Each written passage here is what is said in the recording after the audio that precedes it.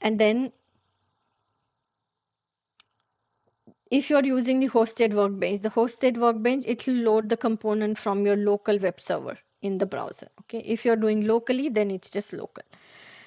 Then you can test it in your UAT pre-production, and if it's ready to ship, then you go here where we want to bundle it. But if it's not ready to ship, if there are any bugs or something, you want to go back and start editing again, make the changes to resolve the bugs. And but if it's all good and you want to deploy, then you want to do this, which is gulp bundle, and then you have to say hyphen hyphen ship. So let's go here.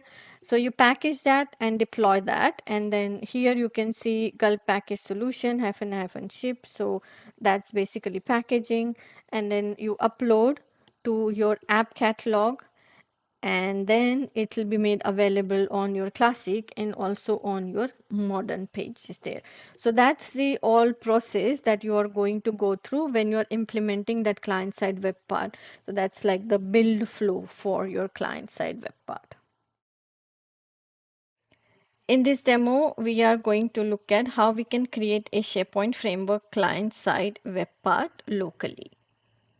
So for this, I am going to start from my command prompt. So in the command prompt, I need to run yo at Microsoft/SharePoint, which will start a step-by-step questions process to create the project. So we need to give it a name. So let's call it Hello World. And I'm gonna do it for SharePoint Online only. And I'm gonna do it in my current folder. And then it says that do you want to allow the tenant admin the choice of being able to deploy the solution to all the sites? So I'm going to say no here. And for the permissions also, I'm going to say no here. I want to do the web part, so I'm going to select that. And then here you can give the name. So I'm going to go with the default selection and then the default description. And for the framework, I'm going to go with no JavaScript framework.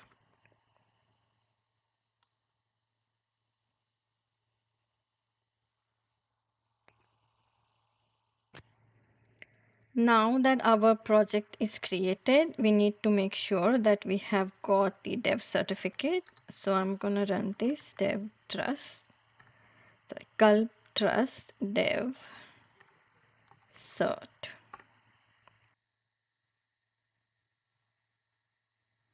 Okay, so that is done. So let's now open up the code files.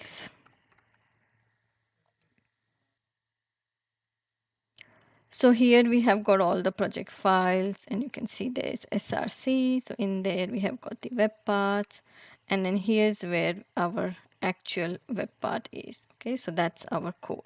Now let's run this. So for that also I'm going to use gulp. So here it's going to open up the workbench, which is here. So it's gone in my other screen. So I'm just going to bring that up. So let's actually go here, enter.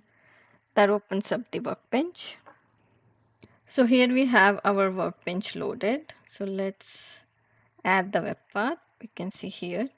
And if I want to make any changes to the properties, I can also do that. So let's call this here maybe SharePoint. And you can see it's reflected here straight away. Okay, so now we have got our web part, basic web part, which is running in the workbench. Now we want to make changes to this code, and then we'll see how it all works. So let's go to the Visual Studio Code, and I want to open up the web part file. So here we have got the web part files. So I'm going to open that up, and let me close all these things. So here we want to go, and I want to make sure that first of all, I'm going to change this, and I'm going to say hash here, and then I am going to add some code for the click event. So here I'll add this. Okay, so we have got this added in here. We can go back to the workbench, which will automatically refresh. So we can really test that learn more button. And here you can see we have got this welcome message that we added from the code. So let me stop this project now. So we have stopped the project, and I'm going to go back to Visual Studio Code, and then we are going to make some changes to update the metadata for the web part. So for that, we need to go to manifest.json file, which you can find in the same folder. And here I'm going to make changes to this. So let's call this Hello SharePoint Framework, and I'm going to change the description also, and let's call this my first SPFX web part. And then here I'm going to add some image. Okay, and then save. So we have saved this. Now let's go back to the command prompt and we will run gulp serve again.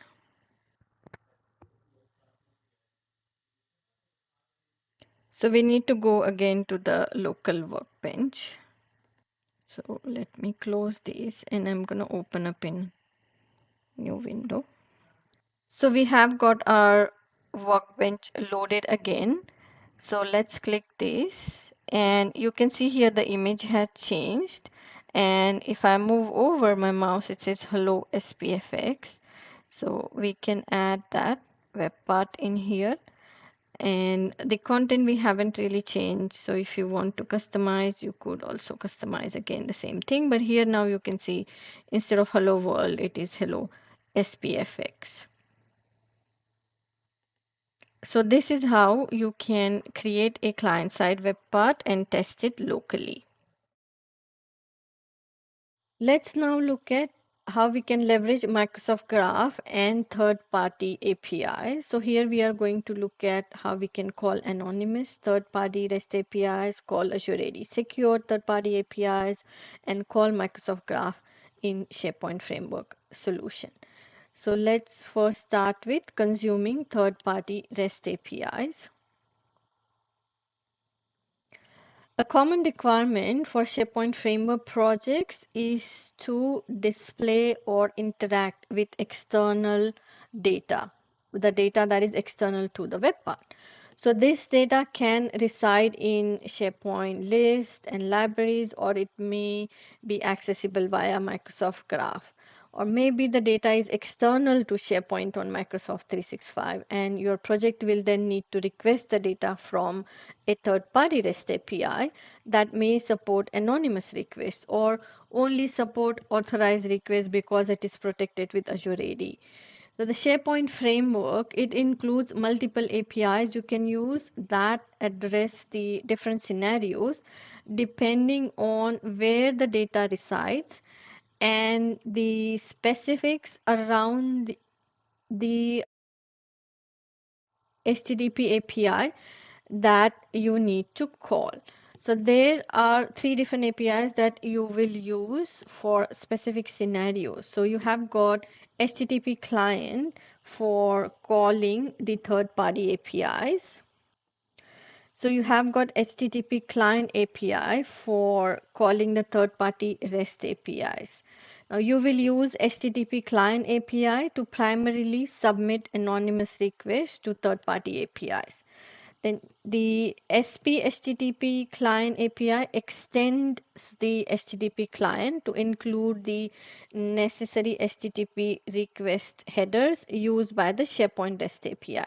So for example, the SP HTTP client automatically includes the OData version HTTP request header set to 4 to configure SharePoint REST API from the default OData version 3 protocol to OData version 4 protocol.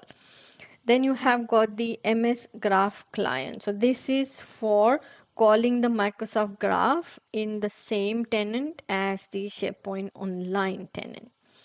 So unlike other HTTP APIs in the SharePoint framework, the Graph Client API is used to obtain a configured instance of Microsoft Graph JavaScript SDK client. And then you have got the AAD HTTP client. So for third-party REST APIs secured with Azure Active Directory, you make use of AAD HTTP client. So none of these related HTTP request APIs require developers to install additional clients or libraries. The default SharePoint Framework project includes everything you will need in your project to submit these REST APIs. Let's now look at how we can call Azure AD secure third-party REST APIs. So Azure AD can be used to secure REST APIs that are hosted in Microsoft Azure and API hosted in other cloud platforms. So Microsoft Azure hosted resources, they are usually easier to secure as Azure Management Portal gives you that simplified configuration experience. Now, Azure AD secure REST APIs require all the requests to be authorized. To authorize a request, you will include OAuth 2.0 access token in that authorization HTTP request header. So this access token must be obtained from Azure AD using one of the supported OAuth flows. So all the available Microsoft REST APIs that don't support anonymous requests, they are secured with Azure AD. So that includes API including your SharePoint REST API, your Microsoft Graph, Azure Management REST API, and so on. So let's now look at how requests to Azure AD secure resources are handled by SharePoint Framework. So the permission requests to REST APIs, also known as resources, are granted to Azure AD app, which is provisioned in every SharePoint Online tenant. So SharePoint Online Client Extensibility Web Application Principle. So when you grant permission requests for a specific resource like Microsoft Graph to SharePoint Online Client Extensibility Web Application Principle, you are granting that entire SharePoint Online tenant permission. Okay, so it's important to understand that this permission grant isn't unique to the site or to the SharePoint Framework component. The permission grant applies to the entire SharePoint Online tenant.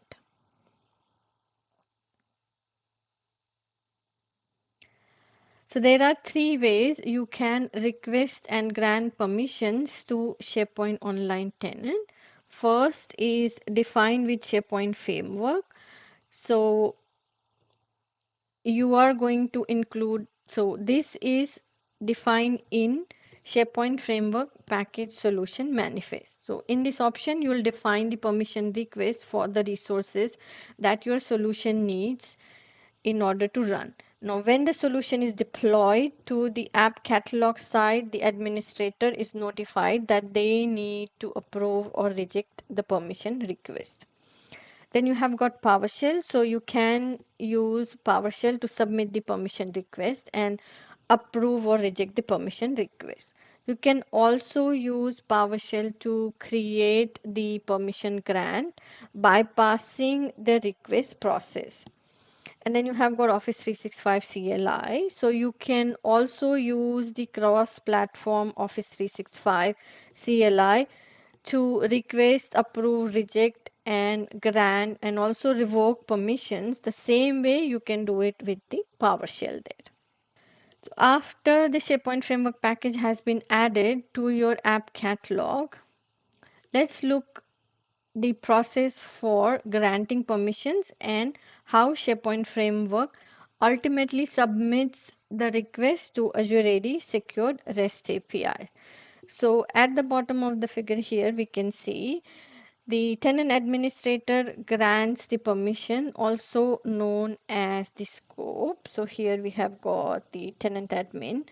So configures what scopes are available for the graph and the AD HTTP client. Once the permission request is granted, the SharePoint component or SharePoint framework component will ask SharePoint Online for access token for the specified resource. So request access tokens from Azure AD side. The SharePoint Online, in conjunction with Azure AD, will validate the permission for the specified resource has been granted to that SharePoint Online tenant and return an access token. The SharePoint framework will then submit a request to HTTP REST API and include the access token in the authorization HTTP header. The Azure AD secured resource will verify the authorization HTTP request header before passing it to the REST API. From this point, the HTTP request continues like normal, processing the request and then sending the response back to your SharePoint framework component here.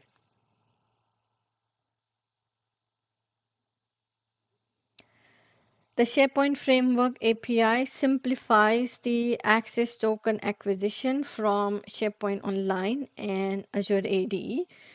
The API uses the token to configure special instance of HTTP client, which is known as AAD HTTP client. So here we can see that, and you will use that to submit the request.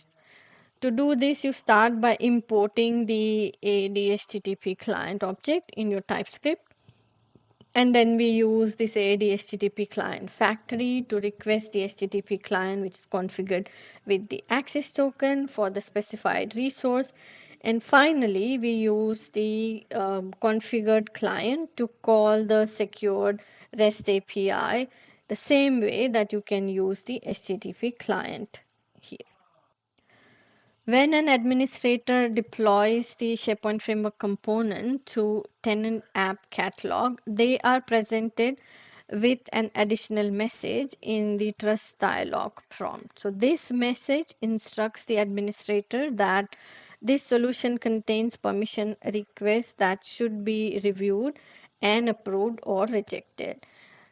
So recall that the permissions, they are not tied to the SharePoint framework package. Approving or rejecting the permission is a separate step that must be performed in order for the SharePoint framework component to work. So once you add that package to your SharePoint, you will get that option to do the permission. So here we can see we can approve or reject the SharePoint Online permission on the management page. So to approve or reject the permissions, we'll go to this API access, and then we can either approve or reject the permission. So for example, if I go to my SharePoint admin here, and here I have got this API access. So you can see here that there was one web path that I added, and it has got this permission which I approved. So user.basic.all. So this is where you will get the pending request. So in the pending request, you'll see the pending request. Once you approve, they will go into this approved request. So you select the permission request to view its details and then use approve or cancel or reject. Next, we'll look at how we can call Microsoft Graph in SharePoint Framework Solutions. In this demo, we are going to look at how we can call Microsoft Graph from SharePoint Framework components. So for this demo, I have already created a project, and I'm going to walk you through different aspects of how we can call the Microsoft Graph. So I'm going to start with Visual Studio Code. So here I have created a web part project already, and in that you can see here, and let me actually zoom in.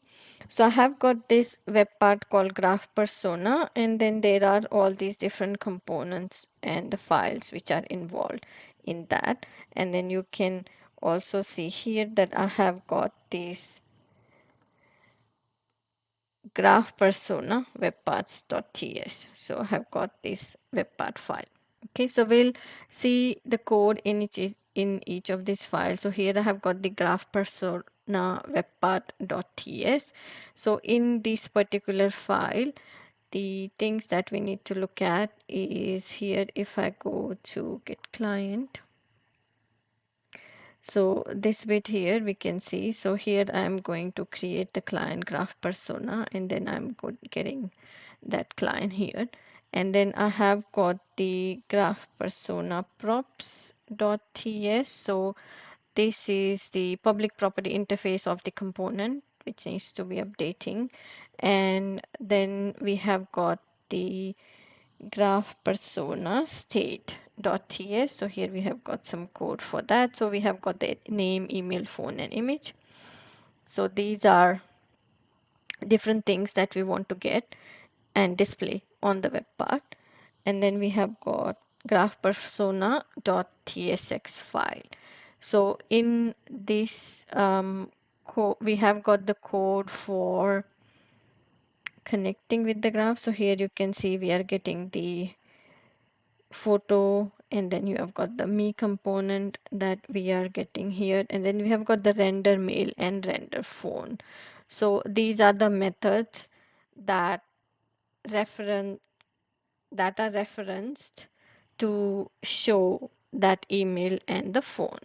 Okay, so we have got all that, and we also have the permission. So if I go to my package solution.json file, so here you can see we have got the graph permissions that have been mentioned. So Microsoft.graph is the resource, and user.basic read.all. So we have got those permissions here. Okay, so I have already deployed this particular solution to my SharePoint. So I'm going to go to my SharePoint admin center, and I'm going to go in more features, and then open, and that's going to open up my apps page. So I'm going to go to the app catalog. So here if I go to apps for SharePoint, there, so this is the solution that I have deployed in my SharePoint site. So for that I'm going to go to my SharePoint site, and let's edit this page. So I'm going to go here, and we want to add that web path. So let's click this, and if we scroll down to the advanced section, there you will see your custom web path that you have created. So this is my graph persona web path. So I'm going to go here, click on this, and then you can see that it's showing my name and the email address, and also the photo if I had one. So this web part, what it is doing, it's connecting with Microsoft Graph and getting that information about the signed in user, and then showing that signed in user information in that particular web path there. So that is how you can work with Microsoft Graph from a SharePoint web part. Next, we will look at how we can build Microsoft Teams customizations using SharePoint framework. So we are going to look at how we can deploy SPFX web paths as Microsoft Teams tabs. We are going to create web paths for SharePoint Online and Microsoft Teams, and then client-side web path settings in Microsoft Teams tabs. So let's start with deploy SPFX. So SPFX is basically a short form for SharePoint Framework web paths as Microsoft Teams tabs. Let's first understand benefits to using SharePoint Framework to extend Microsoft Teams. So first thing is your development model is similar to your SharePoint Framework web paths. Any web path, it can be exposed as a tab in Microsoft Teams. So the development process of the Microsoft Teams tab that's implemented using SharePoint Framework client-side web part is nearly identical to creating the web part for SharePoint side. And any web part, it can be exported as Microsoft Teams tab. To enable the client-side web part to be used as a tab in Microsoft Teams, you will need to update a single property in the components manifest file. So when you use the client-side web part as the host for Microsoft Teams tab, the URL for the tab is a page in SharePoint Online that contains a single canvas on the page. The URL parameter tell the SharePoint page which web part to load into that canvas. So this URL is used in the iframe that implements the tab. The tab or the client-side web part executes the context of the underlying SharePoint site behind the theme that the tab is added to. The implications of hosting the tab in SharePoint means that developers can leverage SharePoint Framework API in their custom tabs. For example, because the client-side web part is running in SharePoint Online, you can access the SharePoint REST API, Microsoft Graph, and the Azure AD secured endpoints all from SharePoint Framework API without needing to force the user to authenticate again.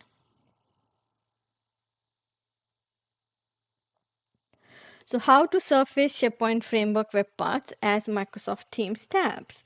So the process of configuring a SharePoint Framework client-side web part to be used as Microsoft Teams tab is straightforward, assuming that you have built and tested SharePoint Framework client-side web part. Now there are three actions to take here. First thing is specify the web part can be a tab. So locate the web parts manifest file, and within the manifest file you need to locate a property which is supported hosts. The supported hosts property lists all the different places the web part can be run. So by default it contains single property which is SharePoint web part.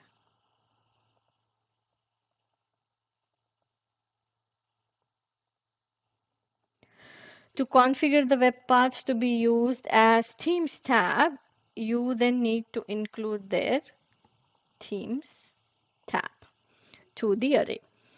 Then you're going to create Microsoft Teams images and description. So when you create a new SharePoint Framework project, it creates a folder which is this. So /teams in the SharePoint project with two images. The images are named like this. So there will be a here space for GUID underscore color dot jpg, and then the other one is again similar, and then you have got the space here to replace the GUID, and then outline.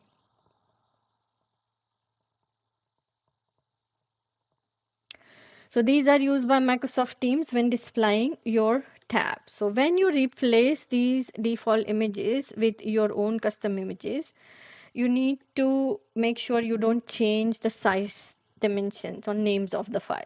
Okay. And then you create the Microsoft Teams app manifest. So all the Microsoft Teams app, they need an app manifest that describes the app. So you can create the manifest yourself, or you can let the SharePoint create it for you. So these are the different steps that are involved to surface your SharePoint Framework web part as Microsoft Teams tab.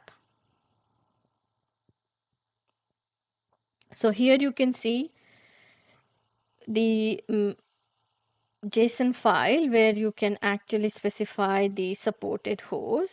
So here we have got the supported host, and then we have got the SharePoint web part, and then we have got the Teams tab. Okay, so this is how you will add it. And then you have got these images. So there is a Themes folder, and in this Themes folder you have got these two images. Now this is the GUID of your app that's generated, underscore color.png and then outline.png. And then you create the Microsoft Teams app manifest. Okay, so the Microsoft Teams app manifest tells Teams about your custom app. So it contains the name and the location of the images, the name and the description of the tab, the location of the application, and other metadata about that app. So when you use SharePoint Framework client-side web part as a tab, you have the option to create app manifest yourself or to let SharePoint create it for you. After uploading and deploying the SharePoint package to SharePoint app catalog, you will see that there is this sync to Teams option. Okay, so you want to go click this one, which is going to sync that web path to your Teams. So once you select that sync to Teams, SharePoint will look for custom Teams app package named Teams SPFX app.zip. Okay, now in the /Teams folder. If SharePoint doesn't find this file, then it will dynamically create the Teams app manifest and package, and SharePoint will then deploy the Teams app package to the tenant's Teams app store. Okay, and then it will be available for you to be used in Teams. In this demo, we will see how we can deploy SharePoint Framework solutions to Microsoft Teams. So I have already created a project here, and this is the default SharePoint Framework web path solution that I have got. I have just updated the name and the description, and you can see here I have got the code. So let me go here. So we have got the files here for our web path, and then here you can see that there are some files which are for Teams under Teams folder. So the web part code itself doesn't really have much. It's a default code that I have got here. But what's interesting is this manifest.json, which is a Teams related file. So here we have got the package name and the ID, and then we have got the developer information, the name, description, and then we have got some valid domain. So this is my manifest.json for the Teams. Next, what we are going to look at is this manifest file, which is in the web path. So in this, there is this line which is important. So supported host. So for SharePoint web path, you're just going to add SharePoint web path. For Teams, you're going to add Teams tab. Okay, so we need to make sure that we have got that Teams tab added in here. And then we want to have the package. So we want to get that SP package file, and then we are going to deploy that in SharePoint Online. So here you can see I have got actually this sppkg file, and this is what we are going to deploy to Team, which in my case I have already deployed. So let me go to my SharePoint Admin Center, and we'll go to the app catalog. So here I want to go to the app catalog page, and then we'll go to apps for SharePoint. And then here you can see I have got this app for SharePoint that I have created. Now, when it comes to deploying this app to Microsoft Teams, what you need to do is you need to make sure that you click this sync to Teams. What that is going to do is once you click that sync to Team, your app is going to be available in Teams. So first, before we do that, let's look at it in our SharePoint site. So let me open up one of my SharePoint sites here. So I'm going to go to this VTD demo.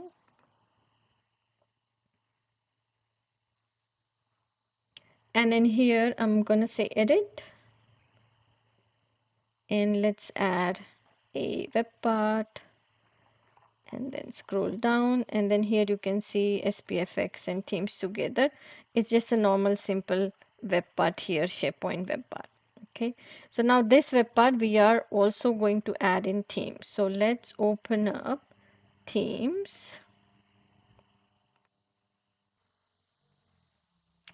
So now I am in my themes and I am in apps. So to go to the apps, you have to click this apps option here in the themes bar. And then you can see here that I have got SPFX themes together. So this is my app. Now I can add this particular app to any channel. So let's say I want to go here and then I want to add this.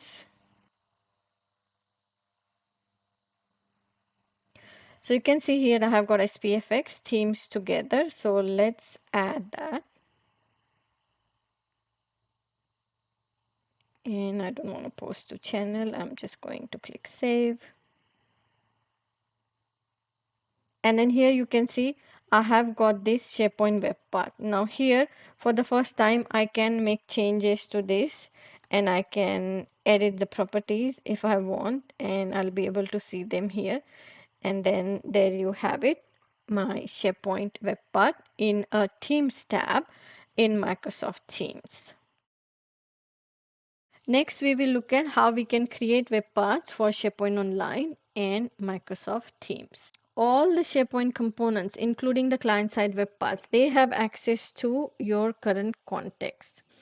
The context is available from this .context object, which gives your components access to the details about the page and the components it is running on. So your component can use the page's context accessible from this .context .page context object.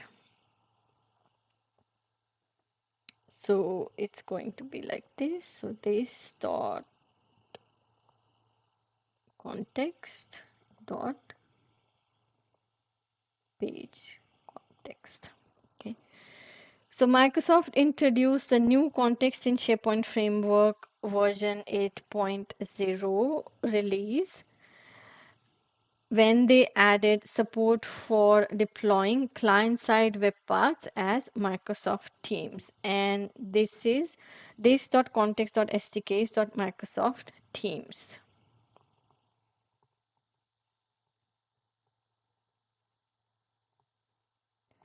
Context.stks dot.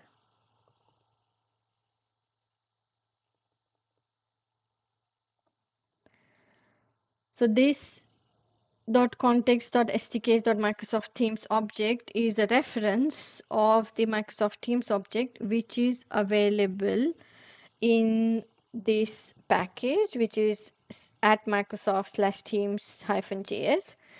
The client-side web part can detect if it is running in SharePoint or Microsoft Teams by checking in the Microsoft Teams object is set to a value or is undefined. If it is undefined, then the component is not running in Microsoft Teams. Now in this lesson, we'll look at how we can use the client-side web path settings in Microsoft Teams.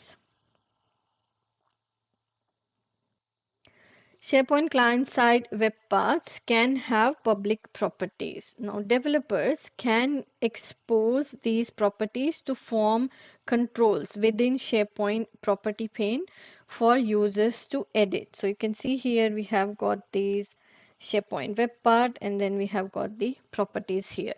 So the property pane is only available when the page is in edit mode and only after a user has selected the edit control on the web part. The current user must also have access to the edit page in order to modify the settings on that web part.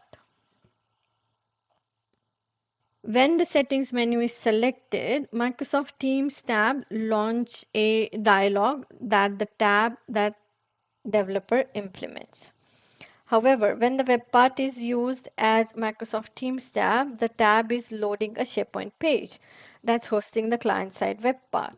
So when settings menu is selected in Teams, instead of opening that dialog, Microsoft Teams notifies SharePoint page that this needs to go in edit mode. And then the SharePoint's native property. However, when a web part is used as a Microsoft Teams tab. The tab is loading a SharePoint page that's hosting the client-side web part. When the settings menu item is selected in Teams, instead of opening the regular dialog, Microsoft Teams notifies SharePoint page that it needs to be in edit mode now. And then SharePoint's native property pane experience is then used to display the edit web parts properties. So that concludes our module 4, extend and customize SharePoint. So in this module, we learned getting started with SharePoint framework, develop web parts with the SharePoint framework, leverage Microsoft Graph and third-party APIs, and build Microsoft Teams customizations using SharePoint framework. So we will now take a 10 minutes break. See you everyone back here in 10 minutes. Then we start the topic of extending Microsoft Teams.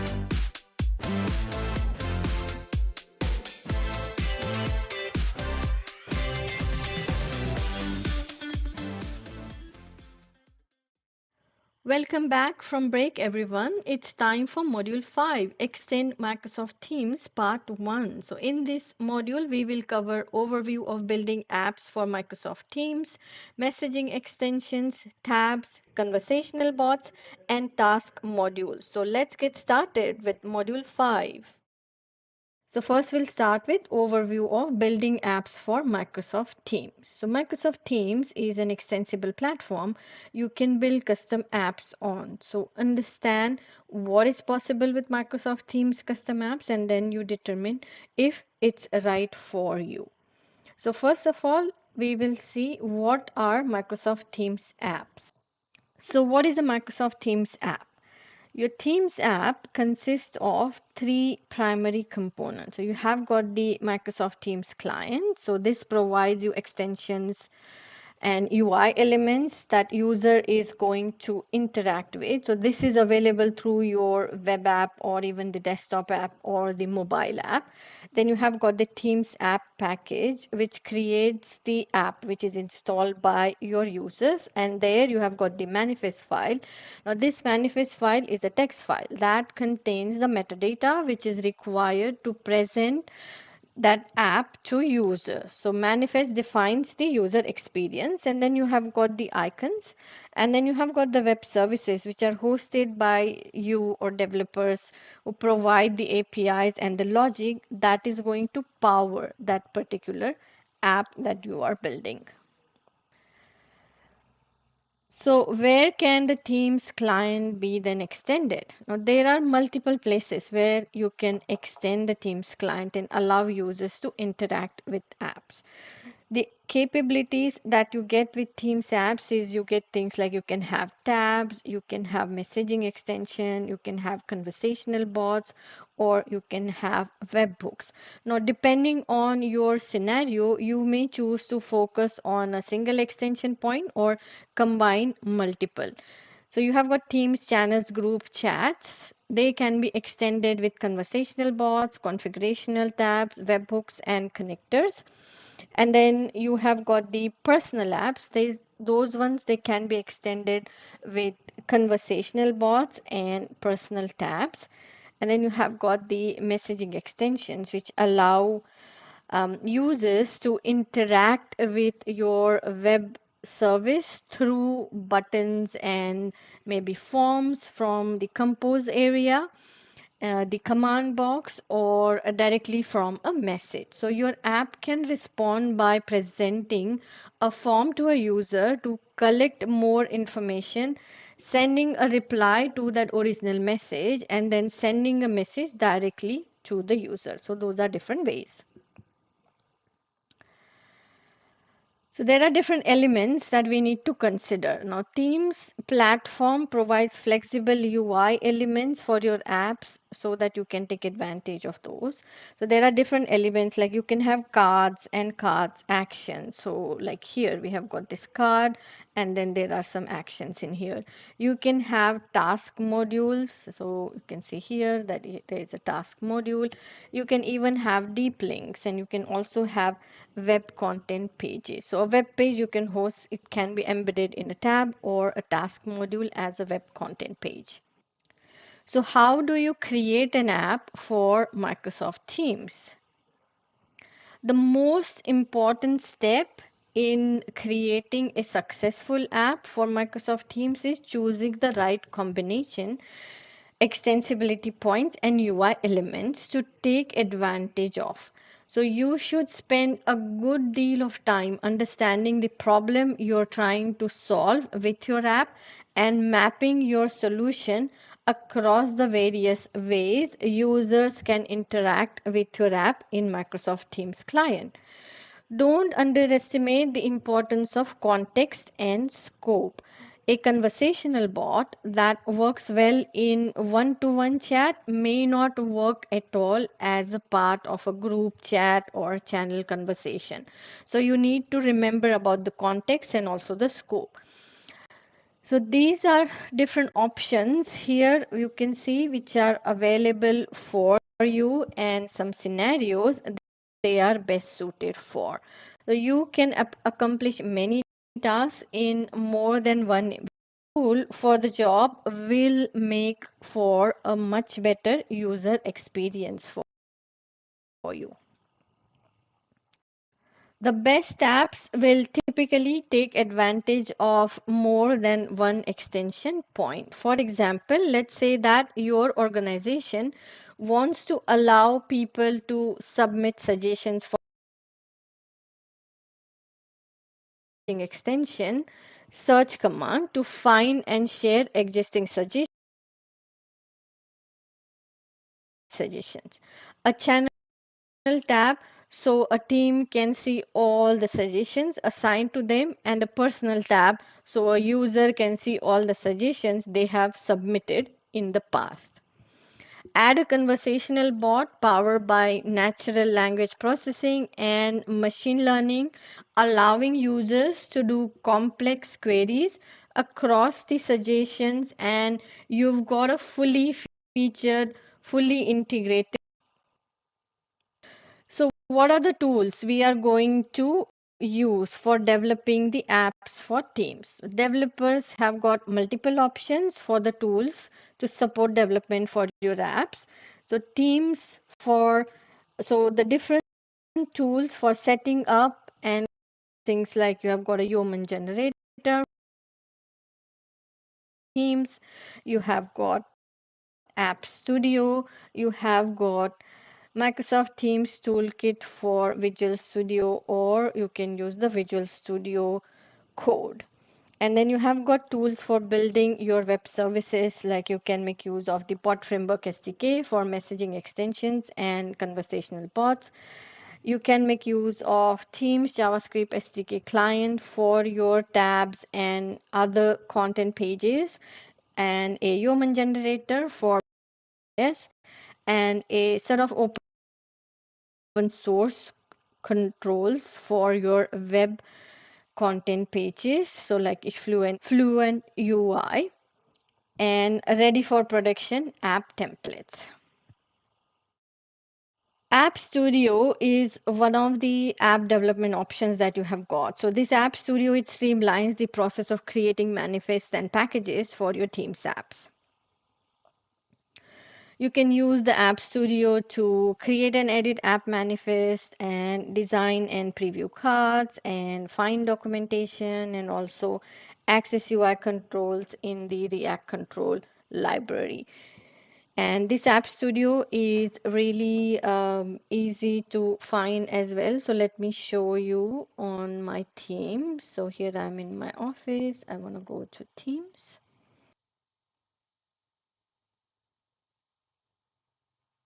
And when you go to here and go to more apps, and I want to look for App Studio, I can see here that this is the App Studio that you can install. So you install it and then you can open it and you can make changes to your app from here.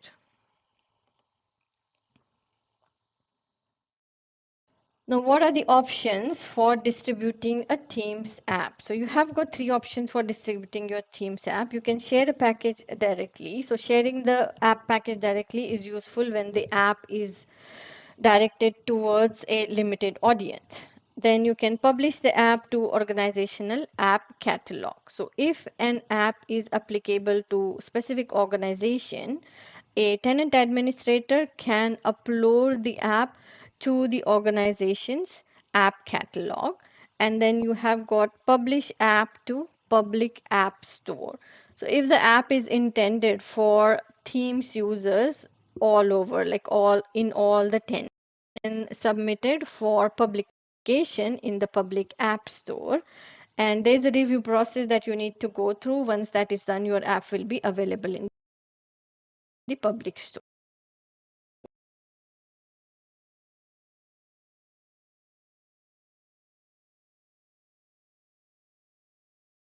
All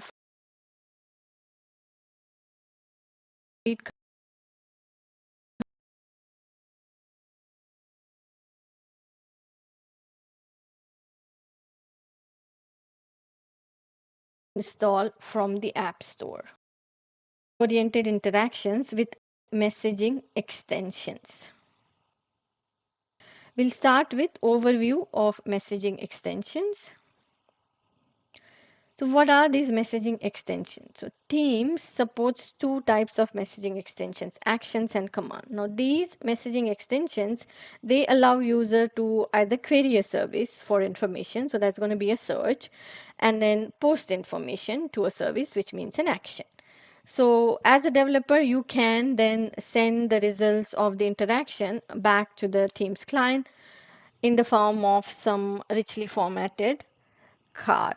So think of this scenario. So you want some external system to do an action and the result of the action to be sent back to the conversation. So for example, you want to reserve a resource and then allow the channel to know that you reserved a time slot, or if you want to find something in an external system and then share the results within that conversation. So for example, search for a work item in maybe Azure DevOps and then share it with the group as an adaptive card, or you want to complete a complex task involving multiple steps or lots of information in the external system and then share the result with the conversation.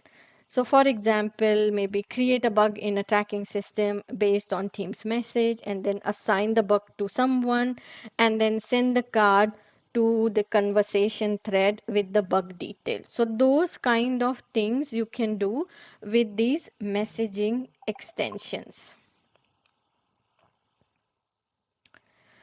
So how do messaging extension work? So messaging extension, it consists of a web service that you host and an app manifest which defines where your service is invoked from and in the Microsoft Teams client.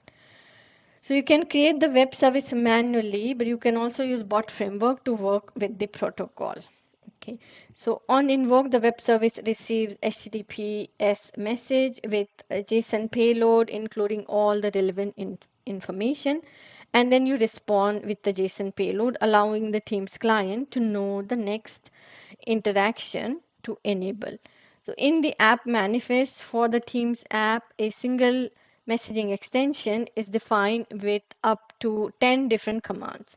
And then each command defines a type, such as the action or search and the locations in the client from where it is invoked. So you create and deploy your web service, then you register your web service with your bot framework, and then you define the messaging extension and then invoke locations in your app manifest file, and then you upload your package to Microsoft Teams.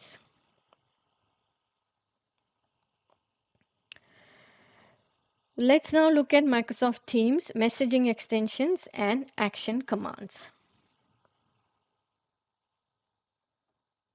Action commands allow you to present users with a modal pop-up to collect or display information.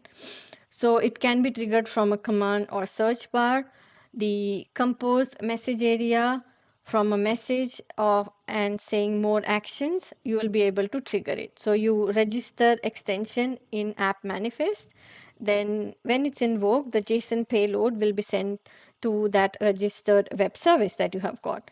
Web service will respond back with a task module which is implemented as an embedded web interface or maybe an adaptive card. You can also define a static list of parameters, and then web service handles the user submission of that task module. So in this demo, we will create an action command messaging extension. So first of all, what we need to do here is we need to create an Azure bot. So for that, I'm going to open up my Azure portal. And in the Azure portal, I need to say click create resource and I need to look for Azure bot.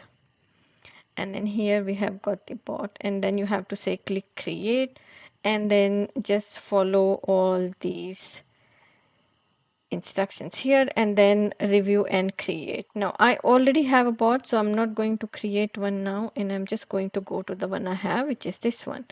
So here I have got this bot created.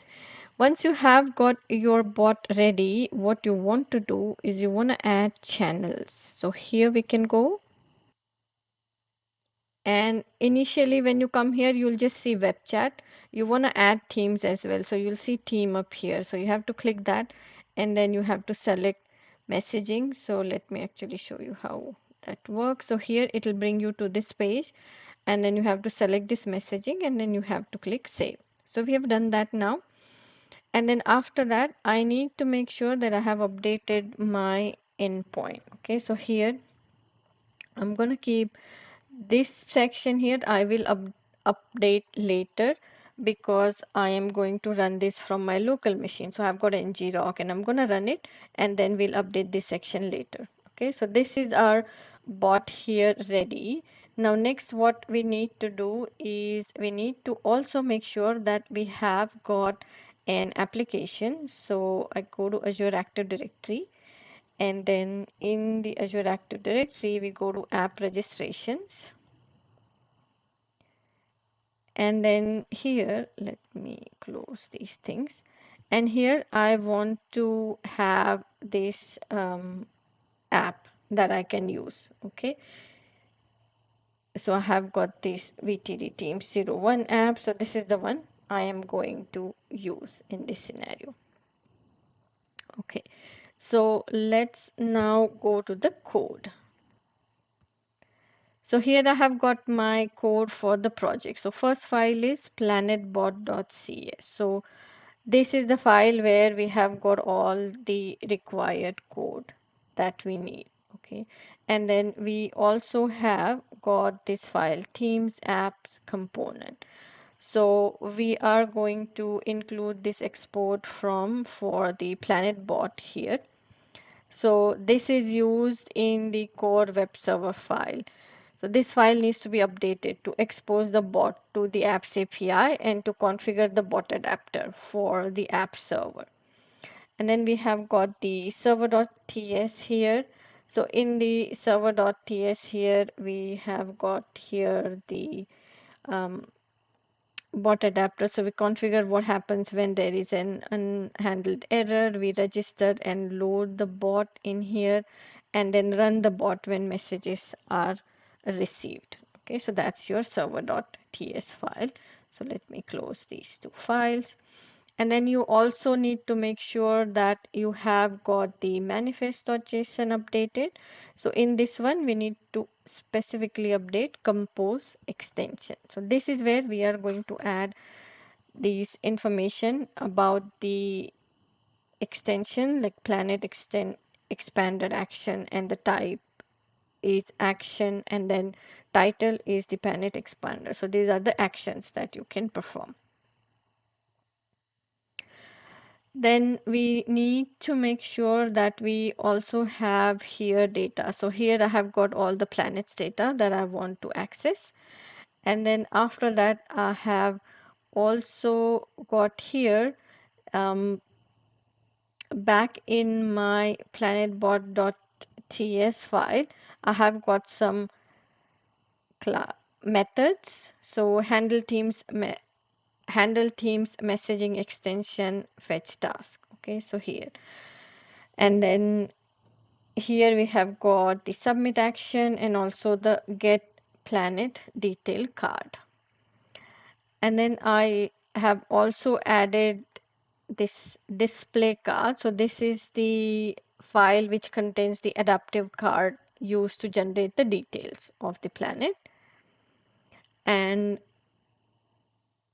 for this file, I have got this code in here. So you can see I have got the submit action, and then I also have got the get planet detail.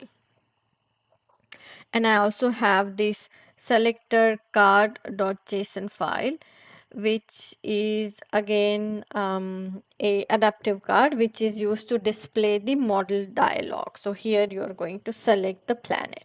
Okay, so we've got all the code in place. So once we have got the code, we can run this application. Now I have already added this to my theme. So if I go to my themes here and go into apps, you can see here I have got the planet messaging app already added. So this is already there. It says it's open. So let's now use it. But before we can use it, we need to make sure that we have got ngrok because the project is running, because the message will go to the messaging endpoint. So we need to have a messaging endpoint ready. So let's run this.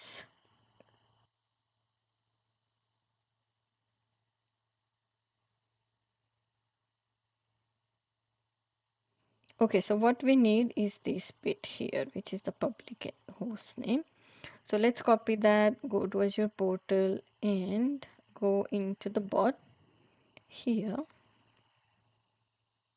in configuration. And then I want to just do this. Okay, and then apply. Okay, so we have applied that. Now let's go back to the apps. And in here, I want to start actually a chat. So let's go here. And I want to call that Planet Messaging. So I'm going to say here, Planet Messaging. As soon as I add mention, you can see I have got this planet selector. So this is that model dialog. So I can then choose a planet and then insert selected planet. Okay, and then I can send this. So this shows you that adaptive card here, okay, for the planet messaging. Now here there is also one important thing, that is we have got the extender. So here this is the action. So planet expander is the action that we are actually doing, which you are going to see in the more actions here. And then you can click on that and then it will again show you this message. Okay, so this is how you can actually work with the action command messaging extensions in Teams.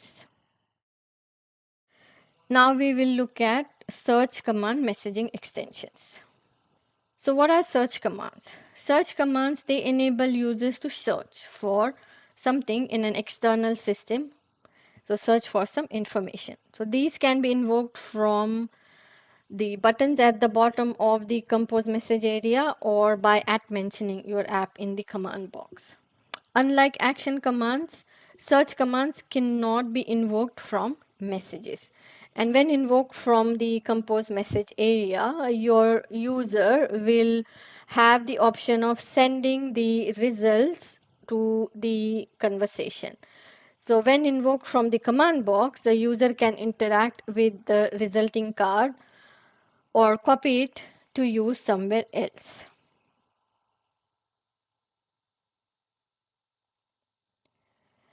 So creating search-based messaging extension, it involves defining the commands for your messaging extension in your app manifest file and then setting up your service so that you can receive and respond to different queries. So you first define the search-based messaging extension command, then you're going to receive those queries and then you will be responding to those queries.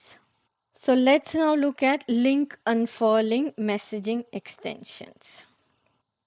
So link unfurling allows your app to process links pasted in the messages. So your app can register to receive and invoke activity when URLs with a particular domain are pasted into the compose area. And the invoke will contain the full URL that was pasted in your compose area. And then you can respond with a card the user can unfurl, like this shown in here, with some additional information or action. So instead of just seeing this link here, you are actually seeing this image with these details in here. Let's now look at create embedded web experiences with tabs. So we'll start with create a custom Microsoft Teams personal tab. So let's first understand what is a tab in Microsoft Teams. So tabs in Teams, they display web applications which are hosted by the developer as in you with an iframe in that Teams client. So Microsoft Teams determines where a tab can be used based on its scope. So the tab scope is defined in the app manifest. So it can be team, so channel. So this is added to a channel within a team. Then you have got a group chat. So it can be used in group chats between two or more users. And then you have got personal. So this is available only to an individual user via the app bar side navigation. So the tabs display web pages, but not all the web pages render properly in a tab. So pages load in a custom tab. They need to allow Teams to display them in an iframe. Iframes provide nested browsing hosted by the parent window. So many standard web pages don't allow iframes.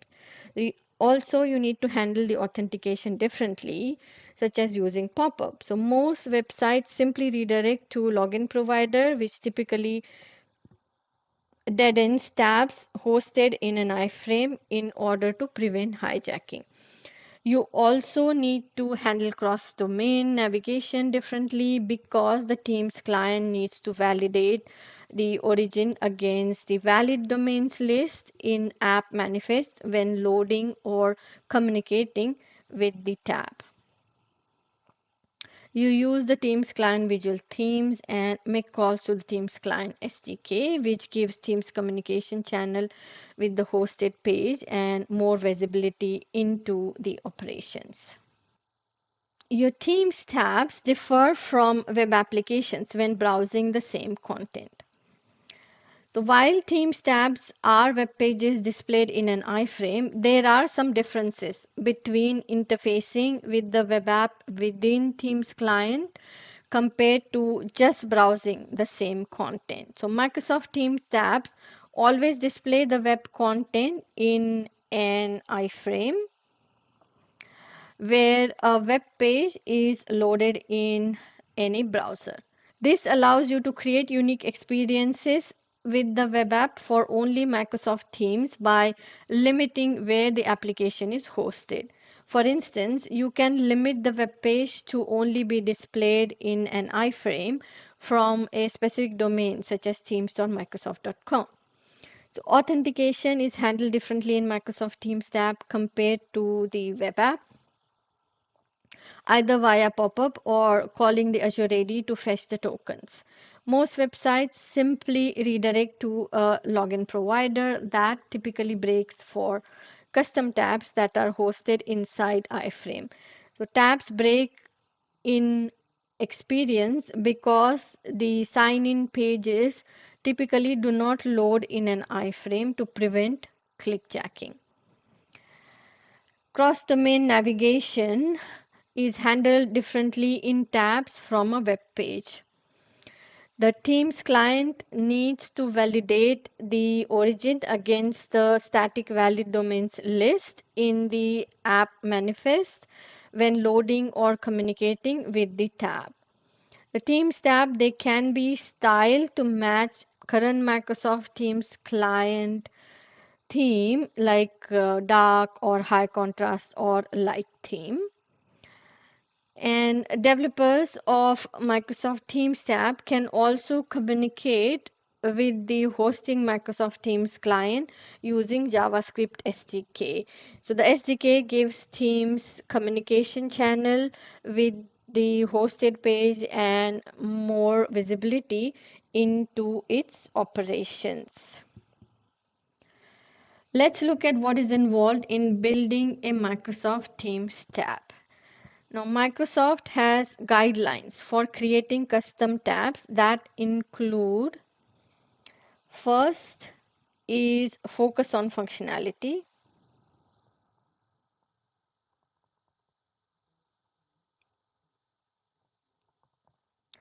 So tabs work best when they are built to address specific need. So focus on small set of tasks or a subset of data that's relevant to the channel the tab is in. Second is reduced Chrome.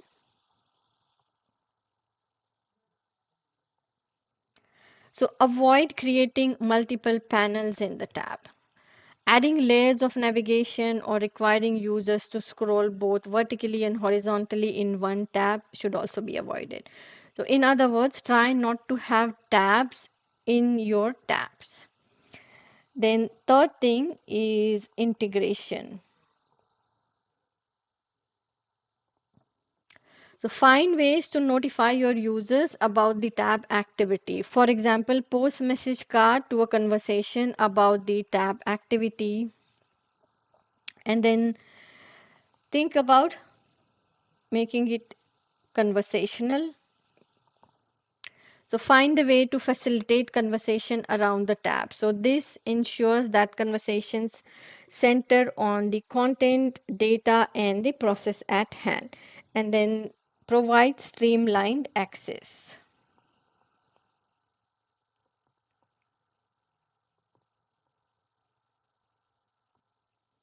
So make sure you are granting access to the right people at right time. Keeping your sign-in process simple will avoid creating barriers to contribution and collaboration. Now, once you have designed a great themes tab, the next step is to develop. So when you are developing, the tabs, they are just web apps hosted in iframe within the themes client. So developers are free to use any of these web technologies and frameworks that they are most comfortable with to implement the custom tab experience like HTML, JavaScript, or other web frameworks like React and Angular or server-side technologies. And then your last step is to deploy your tab. So unlike other themes extensibility options such as bots and messages extensions, you can upload custom tabs directly to theme. Microsoft Teams apps can also be uploaded to your tenants app gallery for other users to install in their themes. In this demo, we are going to look at how we can create a custom Microsoft Teams personal tab. So we start by creating a Teams project, which I have already done. So I have got here the project, and you can see I have got the learn personal tab.tsx. This is where our UI for the tab is coded. So we can see here we have got these to do items, and then there are some imports that we are going to make use of. And then if I go into render, this is the part that renders that tab. So you have got this is your tab, and then the to do items, and then you have got the new to do item, and then we have got the add to do option in here. Okay, so that's the code that we have got. Now we want to test this, so I need to run it.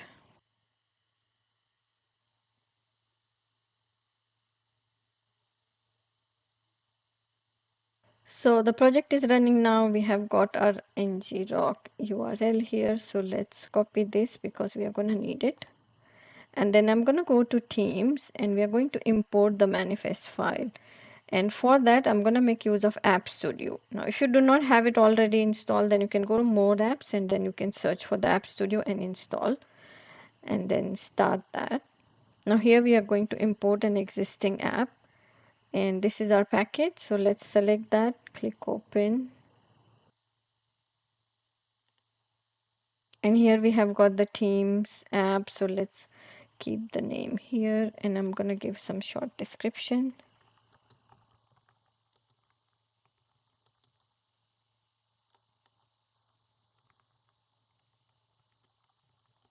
Personal tab demo, let's call it that. Rest everything will keep as is. We go to the capabilities, then in tab. Now if you see here, we have got this tab name, so let us edit that.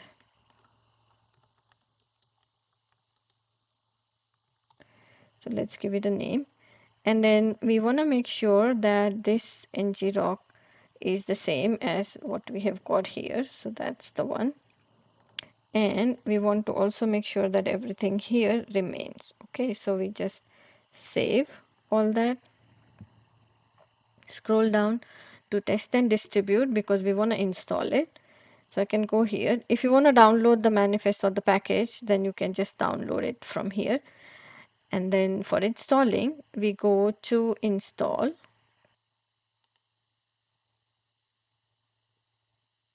So we've got the add option.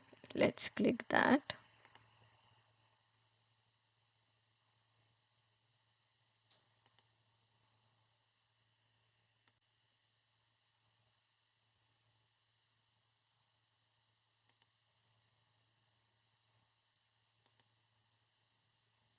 Click on add again.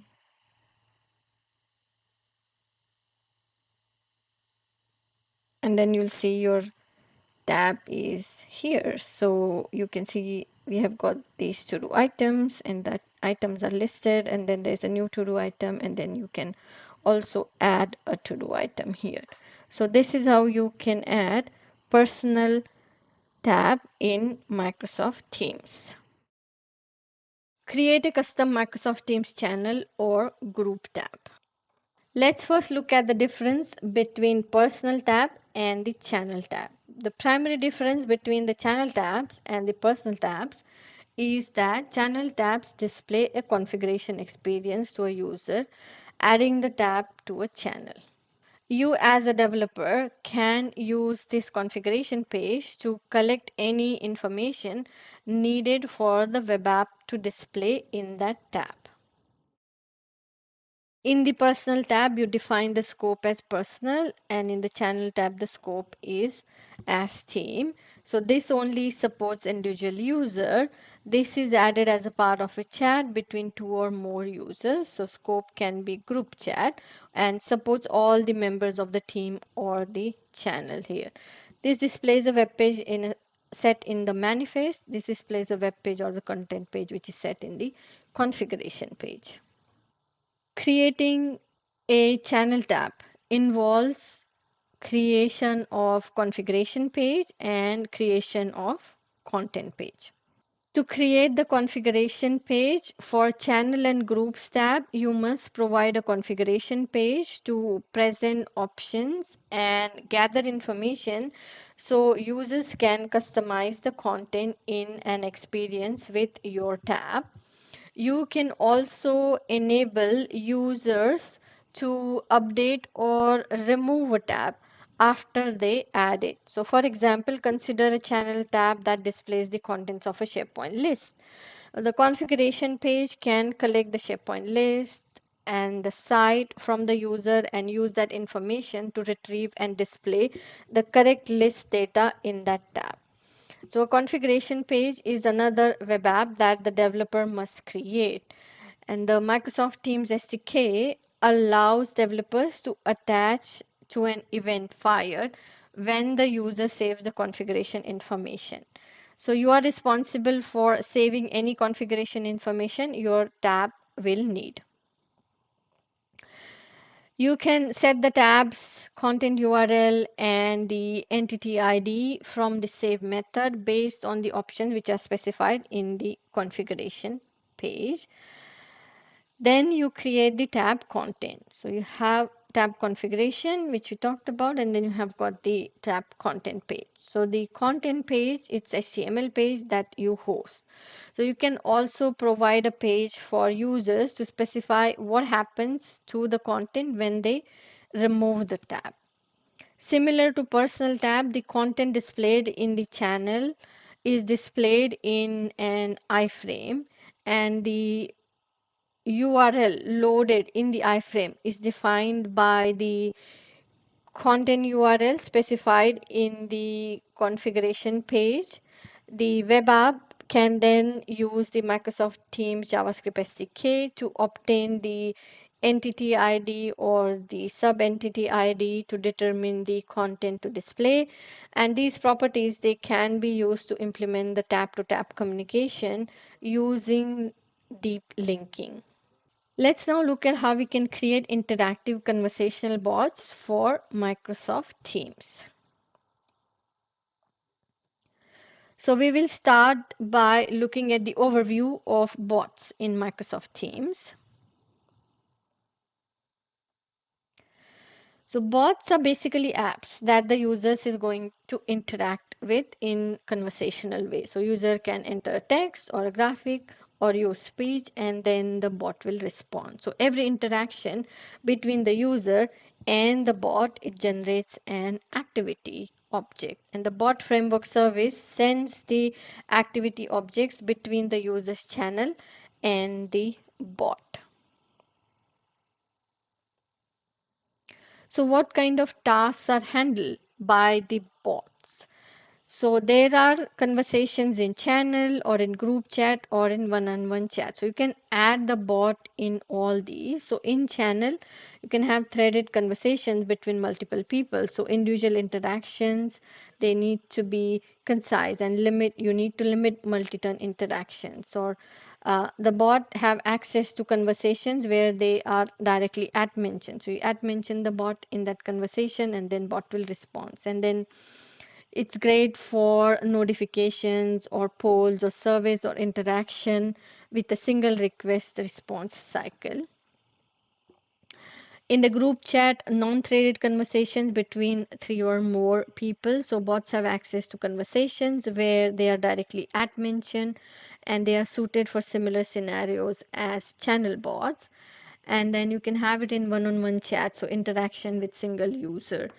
So like Q&A, maybe note taking, and they can start workflows in other systems and so on. Creating a conversational bot for Microsoft Teams requires you to have that custom web service, then register the bot, and then create the Teams app manifest and the app package, and then upload the app package to Microsoft Teams. So Microsoft provides SDKs for multiple platforms, including .NET and Node.js, which you can use to create the bots.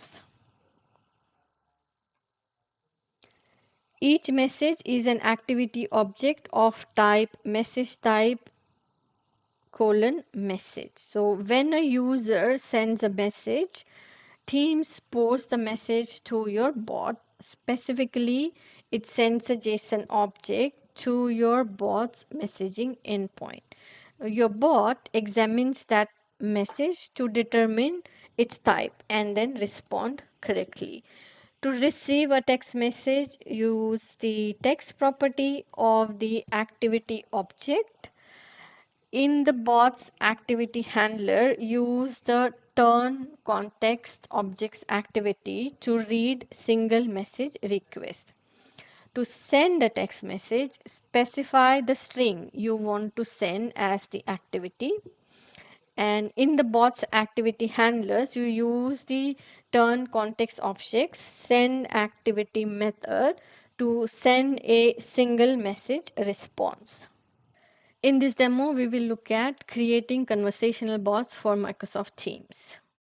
So we'll start by creating project, but before we do that, we need to make sure that we have got the bot in Azure. So for that, I'm gonna go to my browser, and in my browser here, I have got Azure portal open. Now to create the bot, you go to create resource, and then here you need to search for Azure bot, and then pick that one and then click create, and then just follow these steps here and review and create, and that will create your bot. So I have already done that, so I'm gonna go to my home page, and this is my bot here. Here it says Azure bot. So this is the bot that I have created. So for the bot, we need to make sure that we have added themes in the channel. So you go to the channels option, and here you can see we have got Microsoft Teams. If you don't see that, then you will see the themes in here. So you have to click add channel like this one, and then you add that. And then we want to also go to the configuration, and here we have to make sure we have got a messaging endpoint. We will be updating this once we run our project. And then you also need this, which is your Microsoft App ID, because that's the app ID that will be added in the code so that we can create that communication from the code with the bot here. So we need that app ID. Also, for this app, we need to make sure that we have created a secret so that we can use that from our app. So for that, I'm going to go to my Azure Active Directory and scroll down here to app registrations.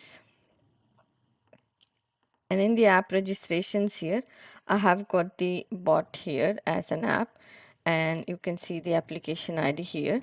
But what I really need is I need the secret. So I have created the secret here and I have noted down. So this is the secret that you're going to use when you add it in your code. So in your code, you're going to add the app ID and also the secret.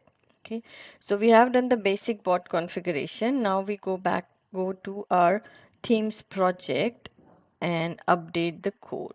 So here I have got a themes project created, which is for the bot, and I'm using a new bot framework bot option when I create the project, and then it creates all these files for you. So here you can see, and let me zoom in. So here we have got the files for our bot. So my bot name is conversational bot, and then there's a welcome dialog and help dialog and so on. Okay, so let's update some code here. So this bot is going to respond to mention me in one-on-one chat. Okay, so for that we have got this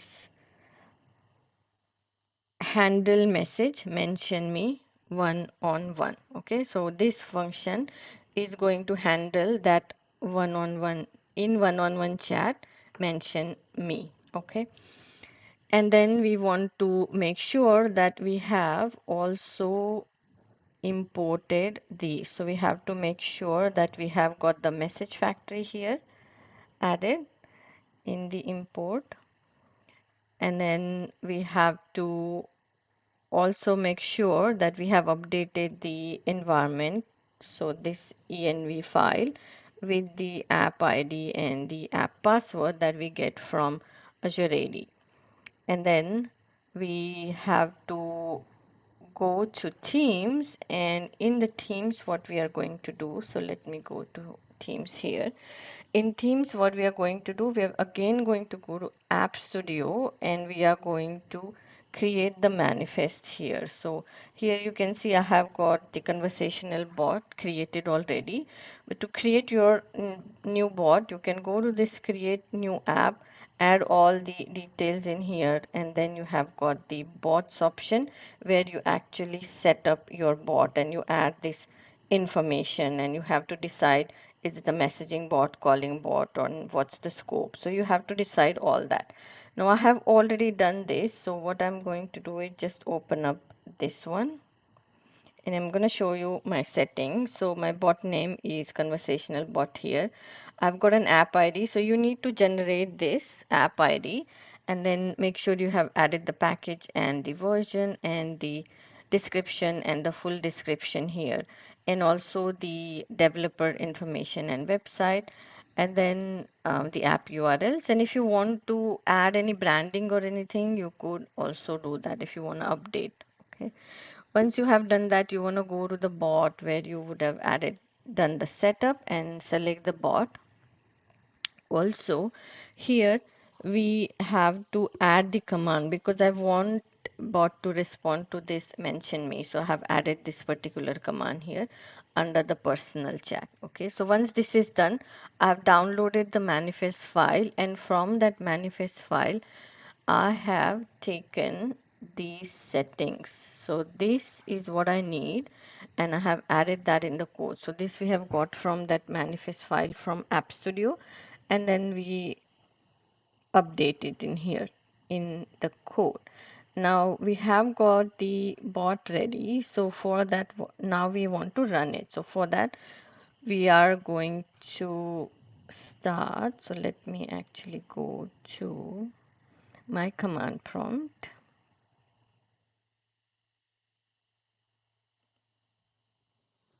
and let me close that.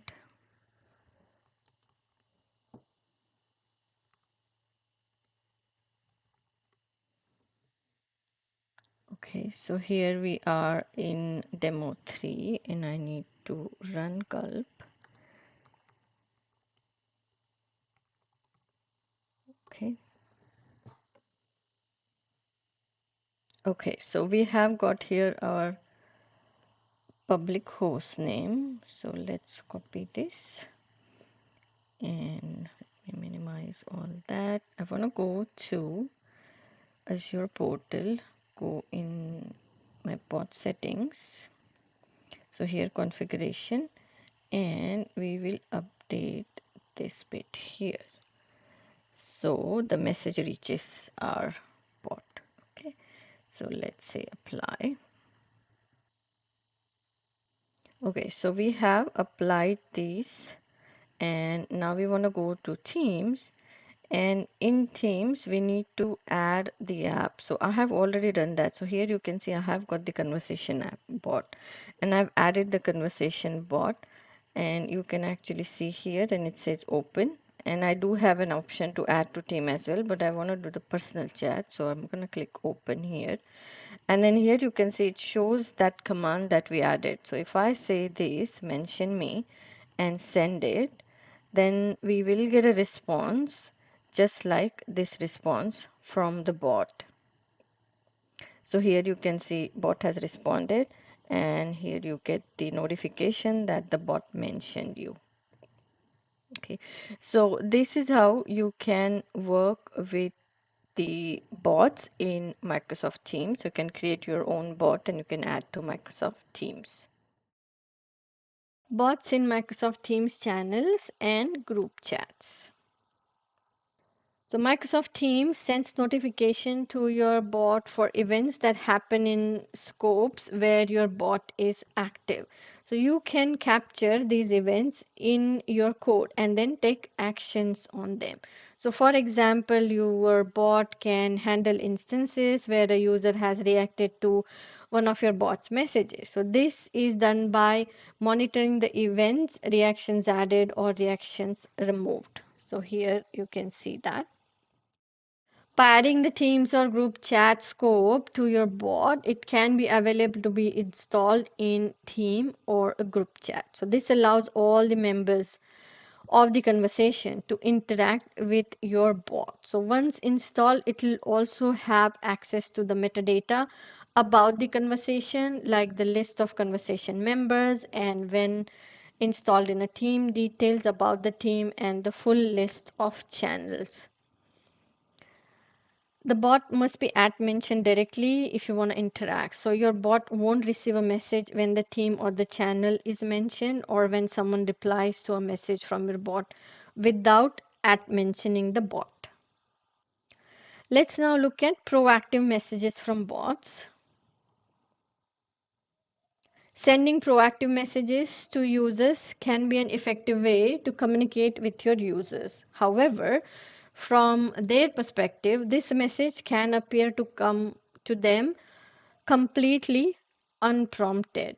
So the scenarios where you could have these proactive messages, so you could have welcome message for personal bot conversation, poll responses, notification of external events.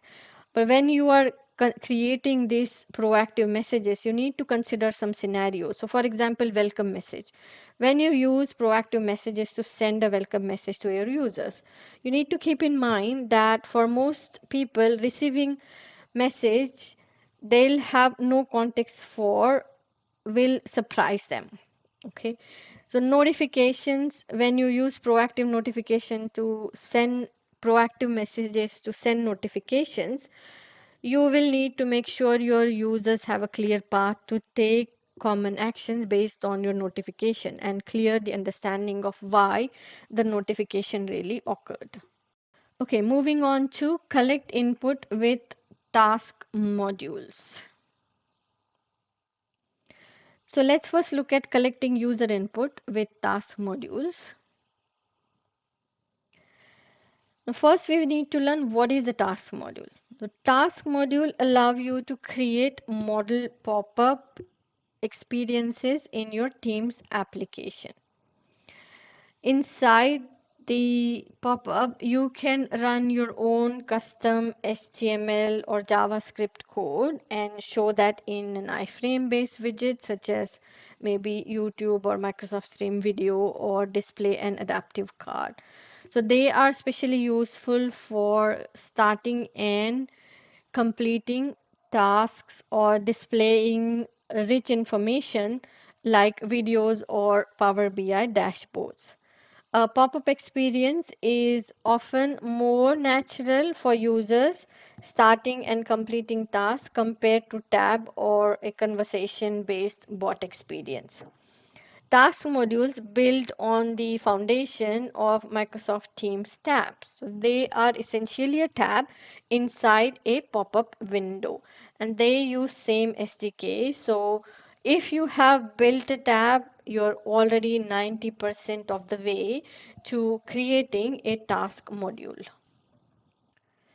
So this is a task module structure. So you have got an app icon, you have got the app short name, and then you have got the task module's title, then you have got the close or cancel button here, then entire area which is available to the web page option, this is this one, and then the area in red here, this area is rendered if using the adaptive card option, and then you have got the button in here. In this demo, we will look at collecting user input with task modules. So we are going to start by creating project in this command prompt here. So let's start by creating projects. Let's give it a name. Use current folder. Let's call it that. Contoso. Go with the default version. Want a tab. I'm gonna accept the default here. I'm gonna say no here, and then so that's my default tab name. I want personal, and here I'm gonna say no.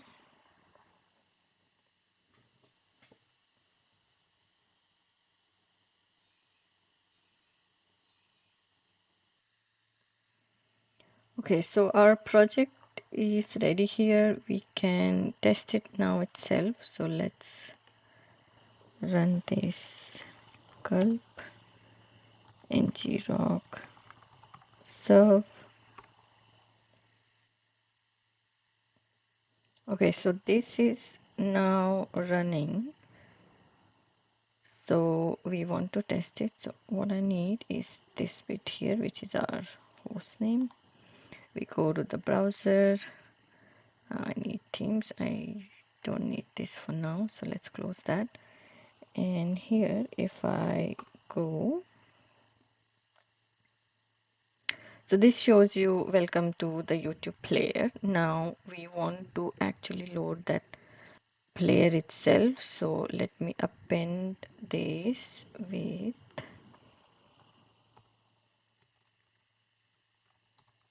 YouTube player 1 tab slash index.html. So this loads our tab and it says that it's not in Teams because we are testing this locally. Okay, so this is how you could test it locally if you want.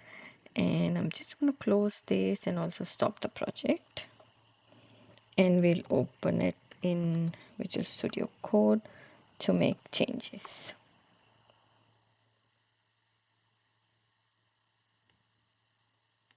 And I just trust that. So let's update the code. We're gonna start by updating the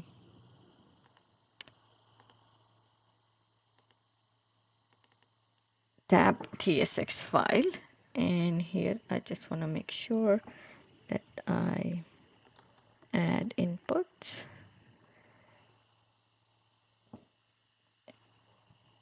and save that.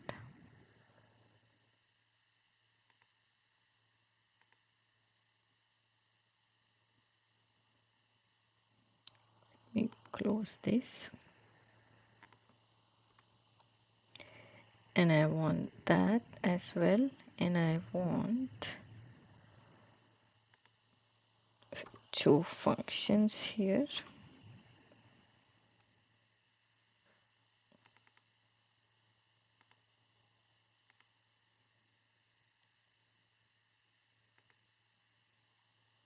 And I'm going to update this return.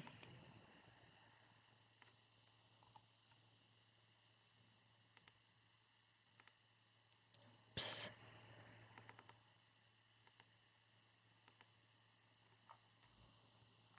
Okay, so that we have got that. Then we want to, if we want to test this now, we could test that by incrementing the manifest.json file version and then adding it to Themes. But I do not want to do that yet. We want to add the video player task module here. So for that, I'm gonna go to this folder, and then here you can see I have got, and let me zoom in. So I'm in the public folder, YouTube player tab 1. So here I'm going to add one file. Let's call it player.html, and I'm gonna add this code, and I also want to add this script here. Okay, so this is the iframe. So we use this to embed the video player. Okay, so let's save that. And next we want to update this file again. So we want to make sure that we are adding all the required code. So let me get the code that I want to add here.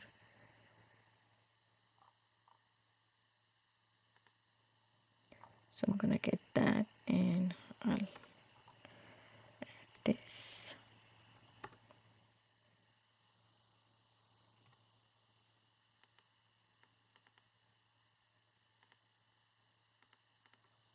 Okay.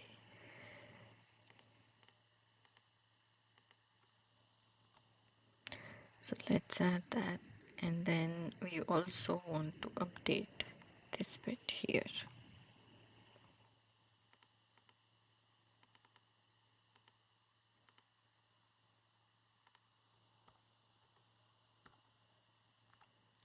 Okay. Now we will add the video selector task module. So for that, I'm going to add a selector file. So again, going back to public here in this, I want to add a new file, and I'm going to call it selector.html and add my code. Okay, so this is for selecting a different video. Now we want to make sure that we register the page we created earlier. So, and we also need to create one more file, which is video selector task module file. So we are going to go in the server folder here, and in here we go under this, and I want a new file for video selector.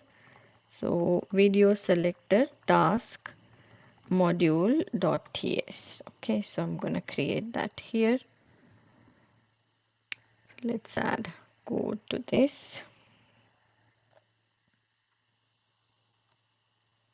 Okay, and you will see that we have, and let me fix that one, and you'll see that we also have the YouTube player tab.ts here.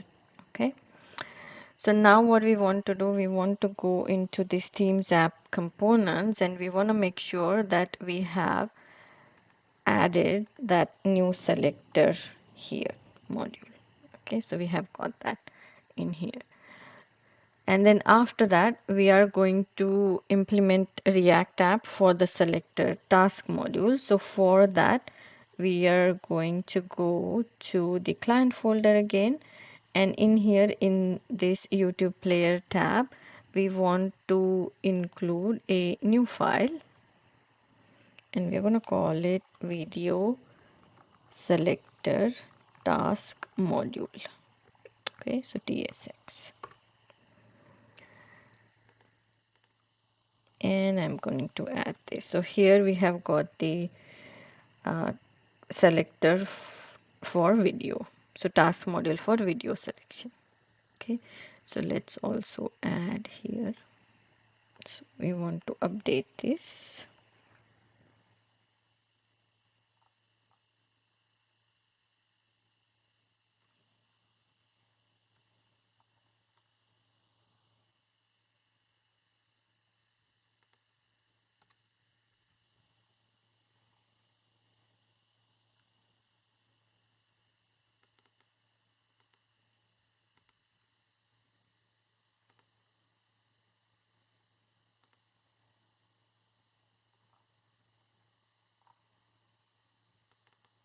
Okay, so we have got the code here, and then I want to also add.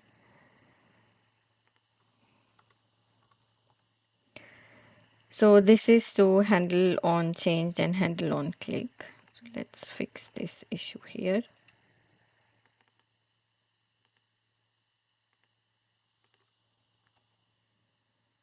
Okay, now we have to also make sure that we make the class available to the rest of the application. So for that, we need to add it to this. So I'm gonna go here and add that.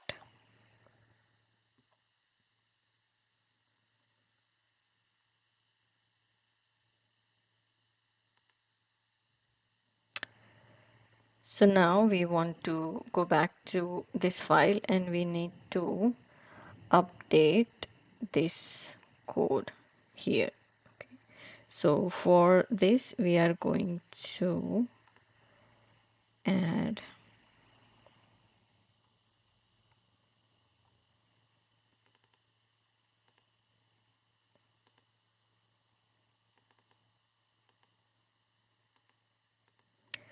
okay, so here this is for the show video. So task module for the show video, and this is the task module for changing of the video. Okay, so now we have got all the code ready. Now we want to implement this in themes. Okay, so let's go to our command prompt here, and here we are going to run this.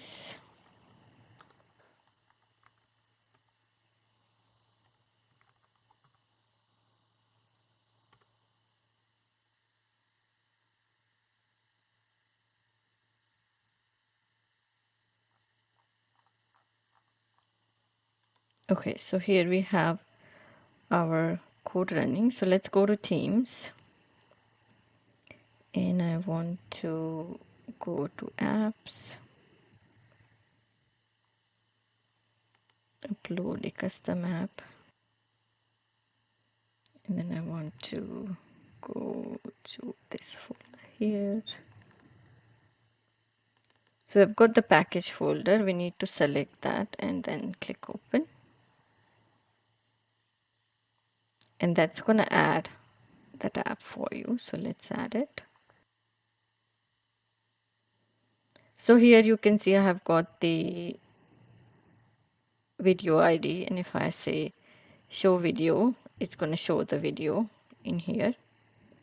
And if I say change video ID, I get the option to change. So I could pick another video and I can add and I can update that, and then I can say show video again here. Okay, so this is how you can add the task modules to get the input from users in Themes. Okay, let's now look at using adaptive cards and deep links in task modules. First, we will understand the overview of adaptive cards. So a card, it's a user interface container for short or related pieces of information. Cards can have multiple properties and attachments and can include buttons that can trigger card actions. Adaptive cards are a cross-product specification for different Microsoft products, including bots, Outlook, Theme, Windows. So they are recommended card type for new Themes apps. So Microsoft Teams supports multiple types of cards. An adaptive card is represented by a JSON like this. So let me zoom in here. So here we can see the JSON for adaptive card. The JSON string defines all the context, text, and the actions that the hosting application will use to render that card.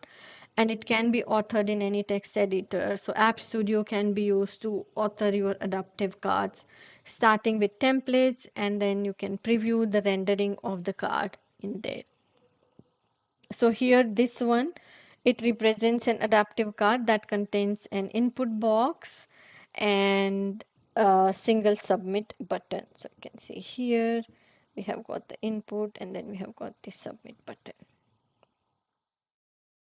Your bots can invoke and process submissions from task module. So bots differ from tabs and deep links. So there is no user interface for the user to act on to trigger the opening of the task module. Here bots run in a service which is external to Microsoft Teams. The bot framework and the Microsoft Team SDK, they have added support for invoking this task module and then handling the action submit, where the task module submits information back to that bot. And they can invoke the task module in two ways. First thing is you create a deep link and then embed the message the user can select and then reply or send a special type of message to bot framework and Microsoft Teams. Invoking a task module from a bot involves, first thing is you need to create a message and set the button's type to invoke. The value dot type property of the button should be set to task fetch, which we can see in here. When the user selects the button, it will send the HTTP post invoke message to the bot. The Themes SDK automatically processes all the invoke messages and then directs them to one of the handler developer can overwrite on the bot class. So handle Themes task module fetch is called when value dot type property of the message is task fetch, and handle Teams task module submit is called when the value type is task submit. And then both of these methods, they return an object of the type task module response.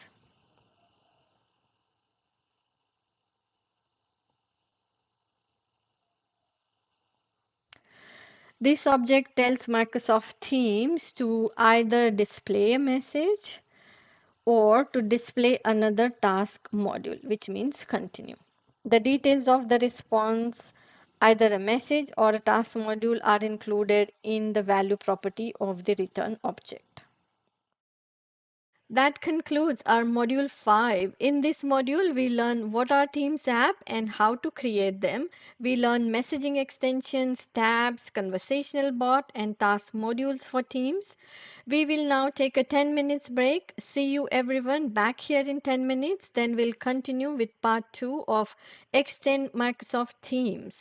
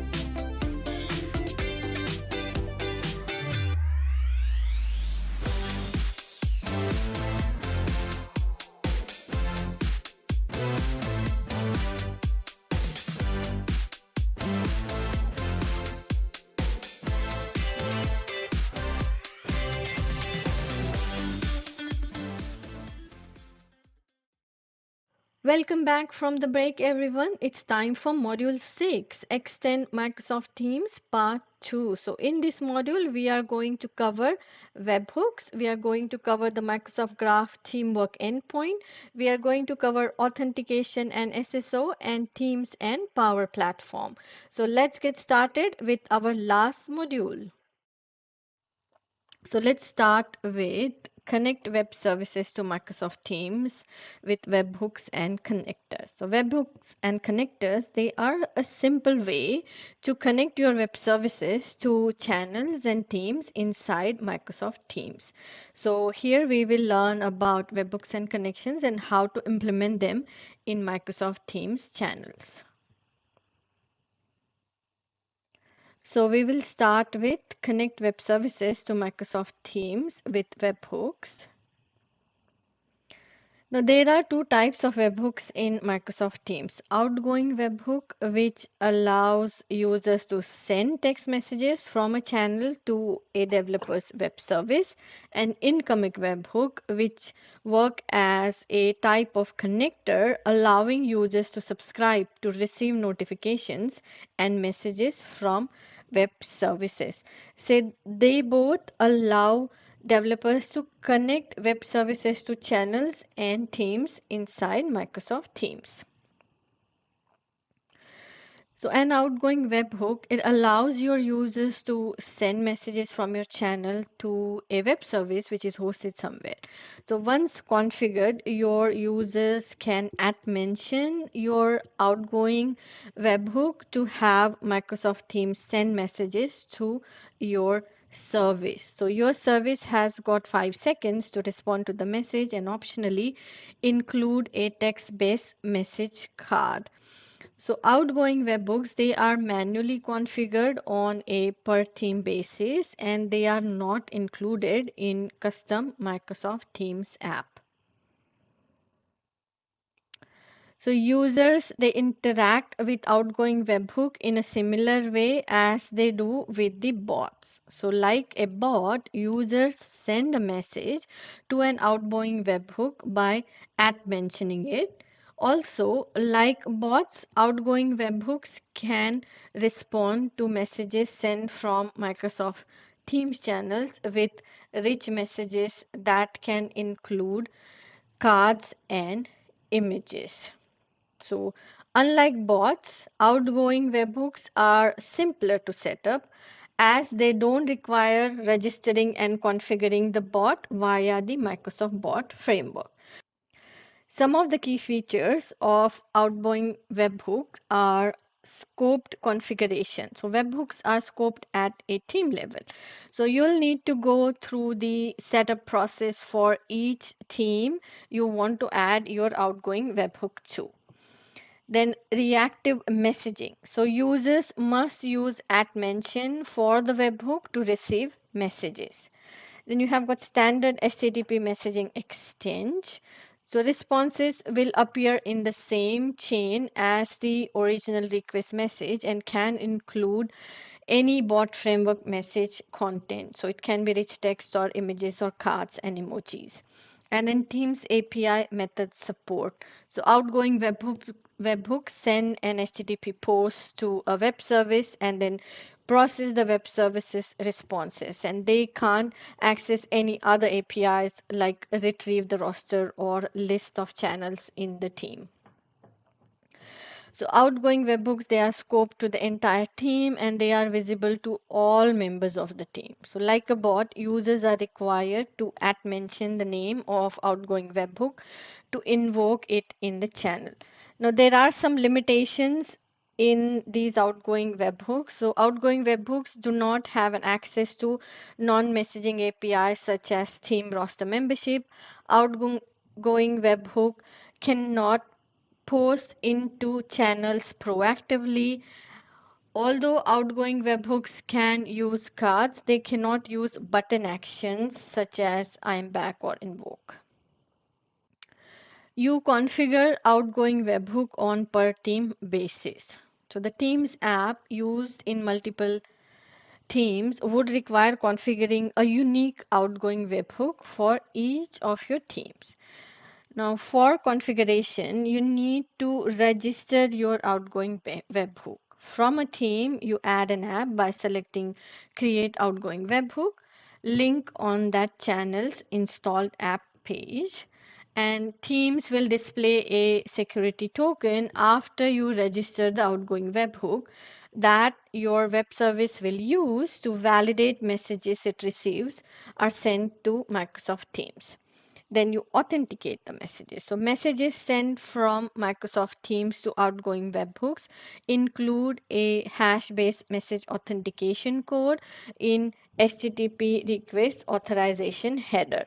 So your web service should use body of the message to generate the hash based message authentication code. So HMAC. Then you respond with a success or a failure. So last step in your web service is to respond to Microsoft Teams request message with a success or failure. So outgoing webhook messages sent from Microsoft Teams are sent synchronously, and your web service must respond within 5 seconds. The responses from your web service will be added to the same reply chain as the original message.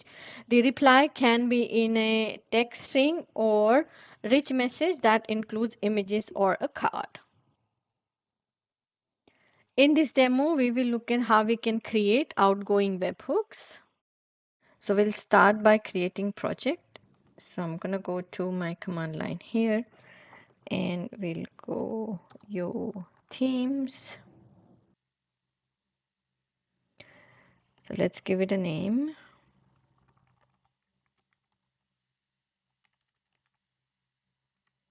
Use current folder.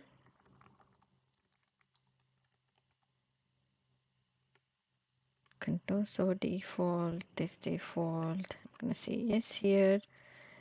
And we need an outgoing webhook, so uncheck that and select that one. And then we can accept the default here, and I'm going to say no here, and then give a name. So I'll select this default here as well.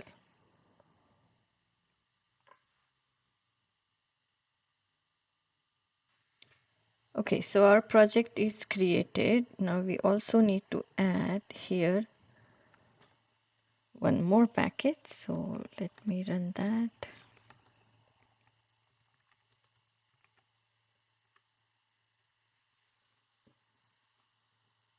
Okay. So now we want to update the code. So we have got the project created. So let's open up in Visual Studio Code.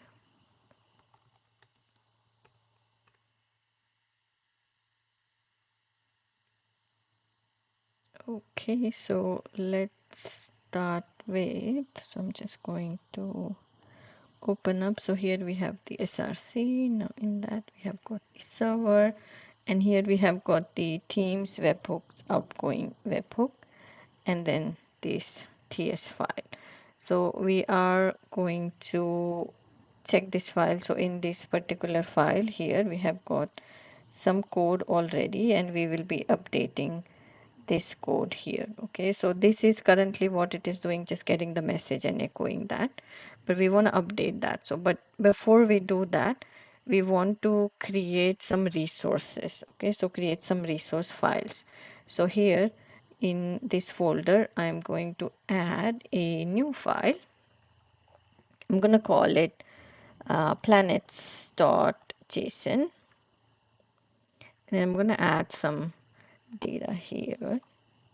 Okay, so this is the data about different planets, and we're going to use this when we interact with the webhook. Okay, and then I'm going to also add another file. So let's call this planet display card .json, and we'll add this. So this file will contain a template of the adaptive card for the web service to respond with. Okay, so here we have got the adaptive card. So let's save that. And next we are going to update again our TS file. So just want to make sure that we have got all the code. So first of all, we need to import this, and then we are going to add some functions.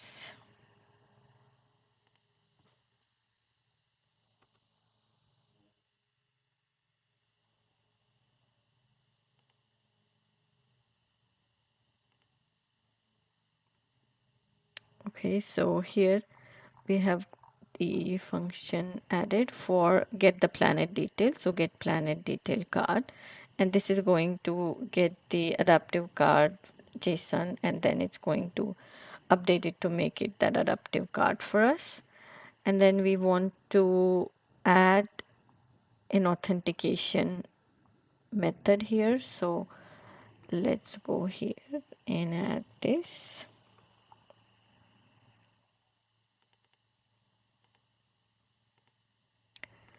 So this is process authenticated request. Okay. So this method takes the incoming text and uses it to find the planet in the planets.json. So here it's going load the planets and then get the selected planets. Okay. So next what we are going to do, we are going to add this another method here. So let me scroll down and go here and just add here. Okay, so we have got that, and let's fix all the auto fixable problems.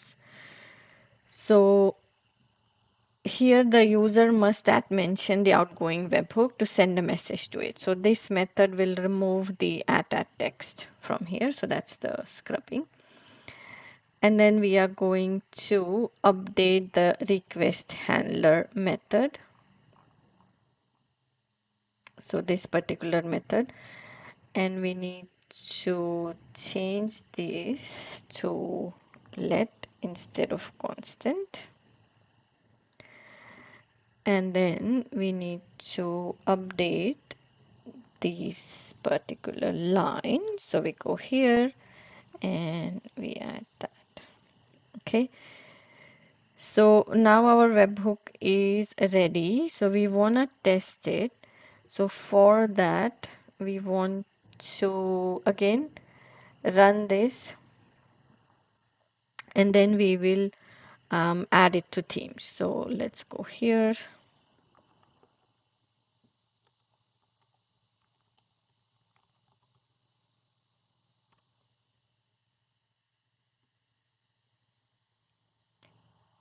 And let me minimize this.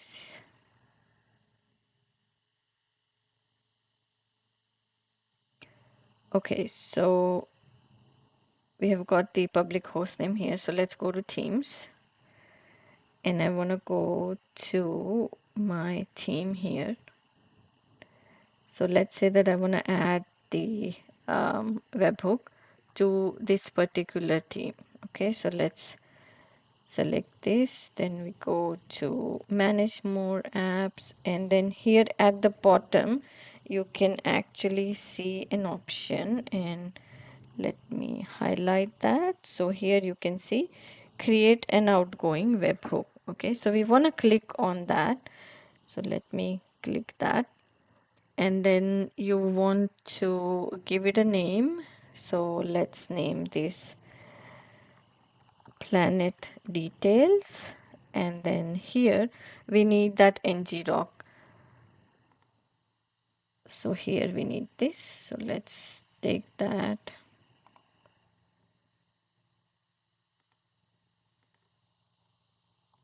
Okay, and we have to say API and webhook, and I need to make sure I enter HTTPS here.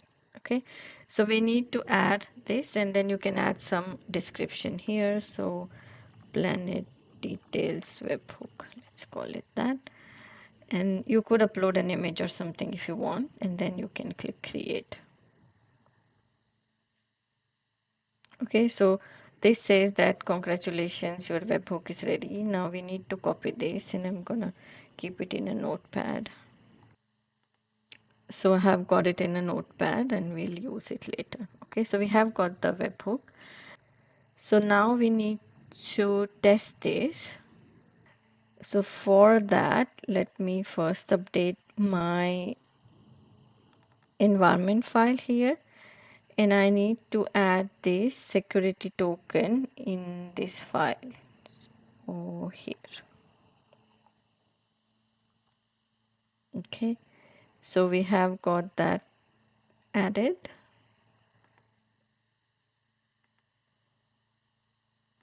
and then we will close that, and then we can go to the channel.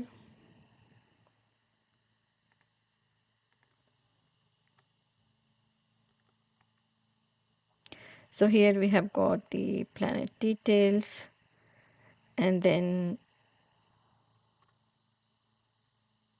oops,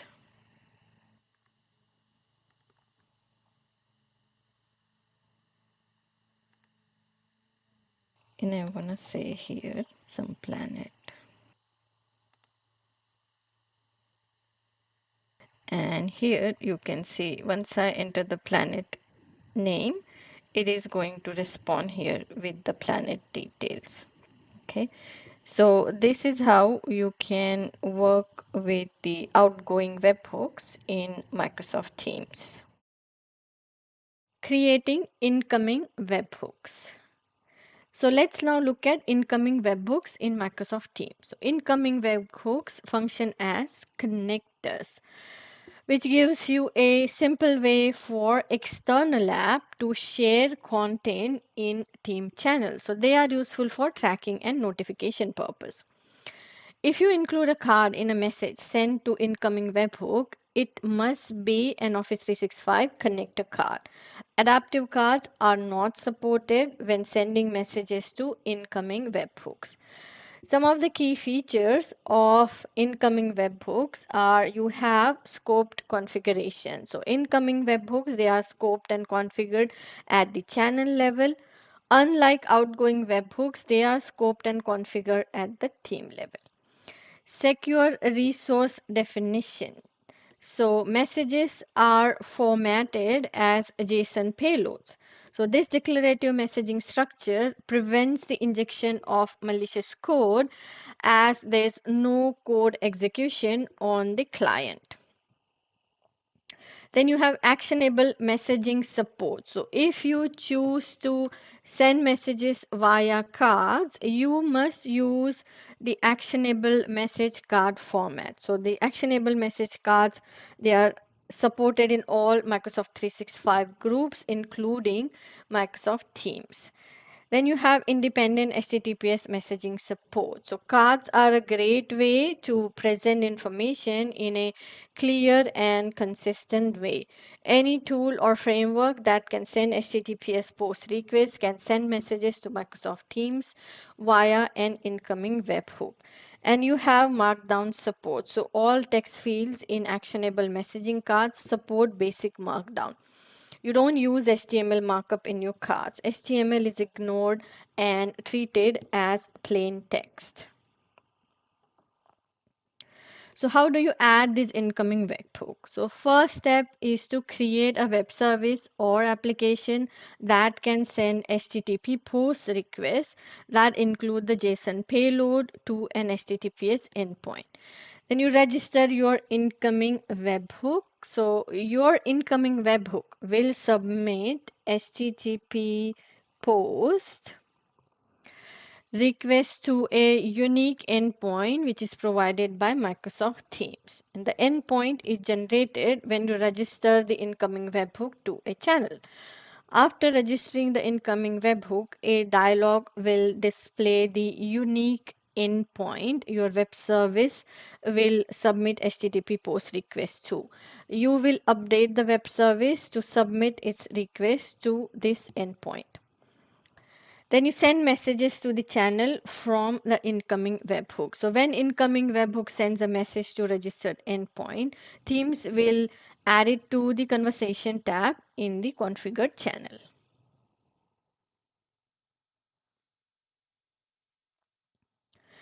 Let's now look at how we can use the Teamwork Microsoft Graph endpoint. So we'll start by looking at how we can use Microsoft Graph within Microsoft Teams. So why do we want to integrate with Teams? So there are many benefits of using Teamwork Endpoint in Microsoft Graph to interact with Microsoft Teams. So first of all, you can automate team lifecycle. So you can use Microsoft Graph to create a new virtual team when new business issue arises and the right people to the team and configure the team with channels, tabs, and apps.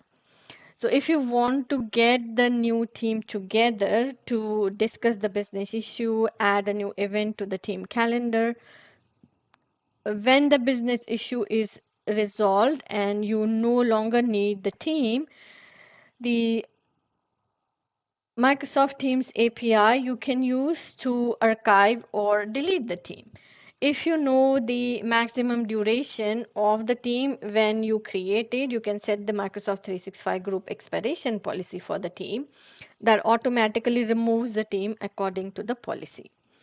Then you can get work done even when no one is around. So you can use application permissions to work with teams, channels, and tabs without human intervention. So you create a new channel when customer files an order and automatically create teams for classes at the beginning of the school year and archive them at the end.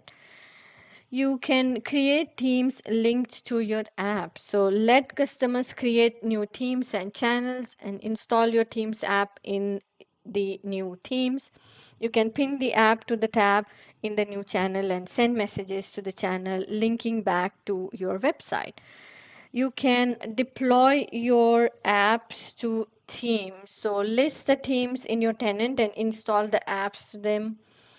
Create the tabs in the channels to give users easy access to your apps. And you can use Microsoft Graph in any kind of app here. So Teams apps give work groups a new look to make collaboration a more productive and compelling type of experience. You can get notified about your changes. So Microsoft Teams supports subscribing to changes like create, update, delete to messages in the channel and chats to allow apps to get near instant updates.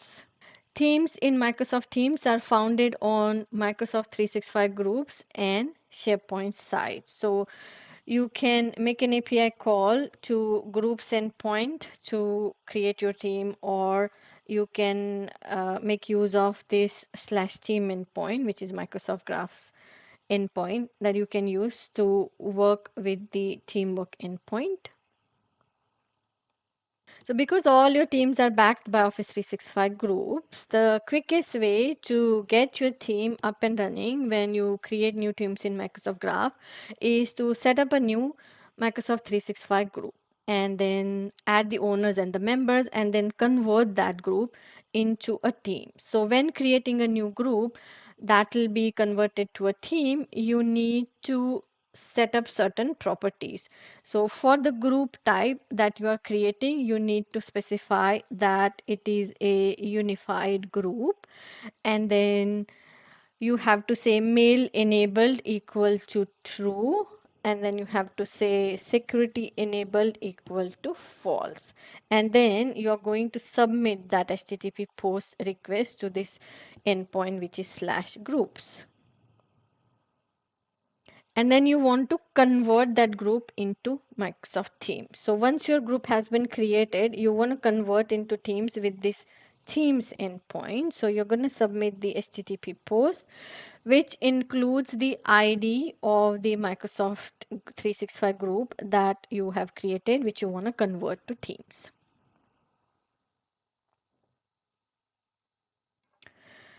To get the list of all the teams from the endpoint, you can call again the groups endpoint and you can select the ID and the resource provisioning options. And then you can get a specific team by going to these teams and then look for the group ID. You can list all the teams the current user had joined by going to the me endpoint and look for the joined teams. Some Microsoft Teams APIs, which are exposed by Microsoft Graph, they access sensitive data. So these APIs, they are considered protected APIs, and they require additional validation beyond just the permission, which is defined, and the consent that's provided in Azure AD. So developers must submit a request to use these protected APIs. In this demo, we are going to look at teamwork endpoint, and what we are going to do is we are going to set up SSO. So configure the custom Microsoft Teams app with single sign-on to submit requests to Microsoft Graph. So for that, first of all, we need to have an app in Azure AD. So here I'm in my Azure AD, and we go to app registrations, and I have got my app here already. So I'm going to walk you through the configuration. So we have got authentication here. So in authentications, I've selected web, and I have given my ngrok endpoint, and I have also made sure I have selected access tokens and ID tokens. Then we have got the certificate. So here we have got the secret, not the certificate. I have created a secret here, and also assign API permissions.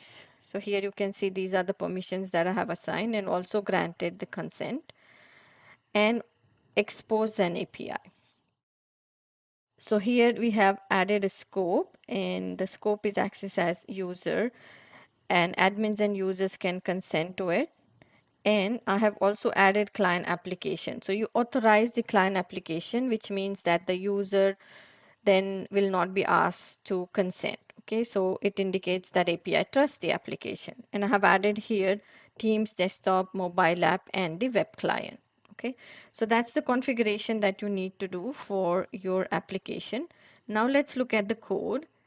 And here I have got my code. So first of all, we have got the teamwork tab .tsx file. So this is the file where we have got all the UI render. So it's going to show me here the photo and the joint team, and also display the name. Okay.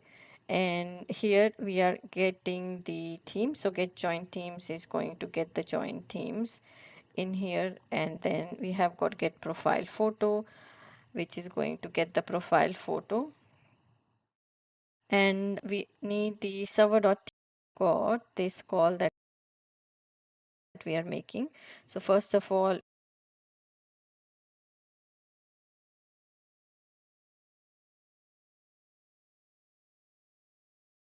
that we get, we will perform certain action in that tab here. Okay, so we want to run this app now. So let's go to command prompt, and let me minimize this and bring up my command prompt, and I'm gonna run here.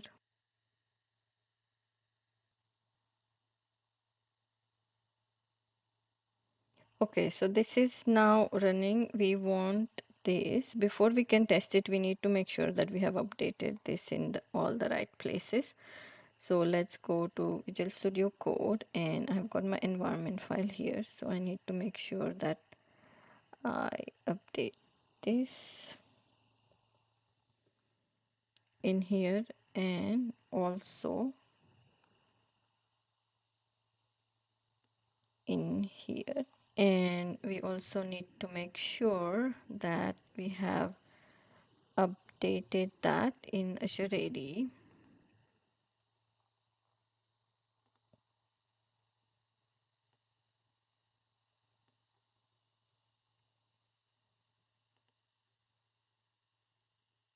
Okay, here and also in here.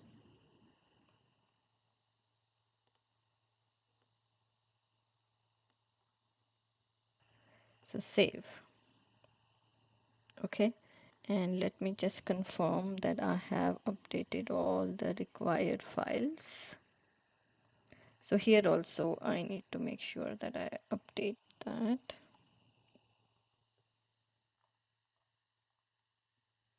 Okay, so we have it updated everywhere. Now let's go to the browser, go into Teams. Now I'm gonna click add here and go into manage apps. And at the bottom here, you can see I have got this option here, which is upload a custom app. Okay, so let's click that. And I need to select the package. So I'm going to select this and click open. And then I need to click add. So that app is added. Now we want to make sure that it's added as a tab.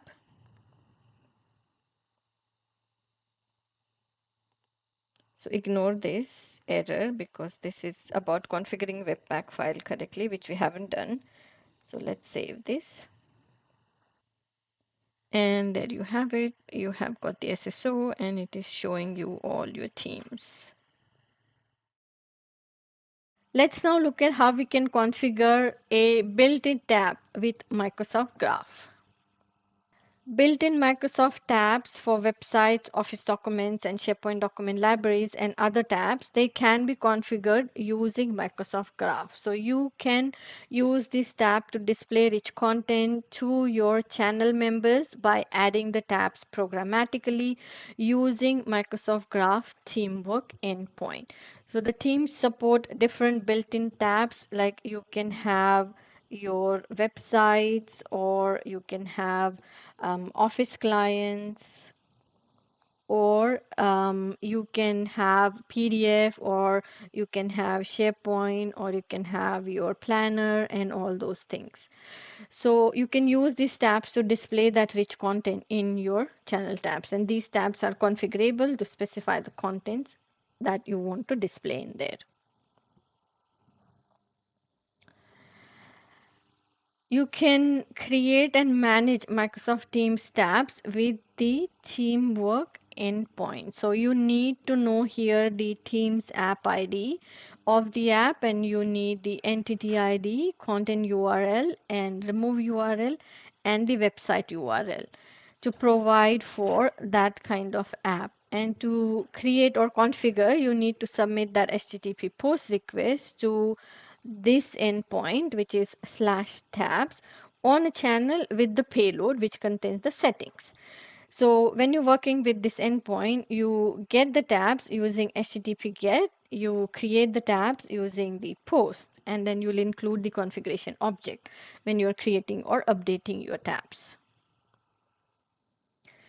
So to create or configure the tab, you are going to submit the HTTP post to the /tabs endpoint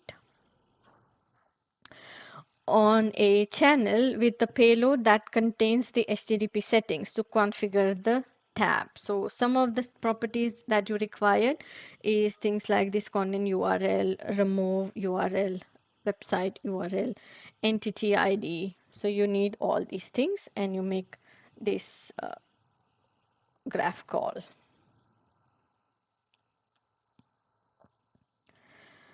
So the built-in apps have well-known IDs for their configurable tabs. So tab IDs, which are defined in install apps manifest. So when you're configuring the tab, Themes app at odata.point property will tell you themes what tab to load.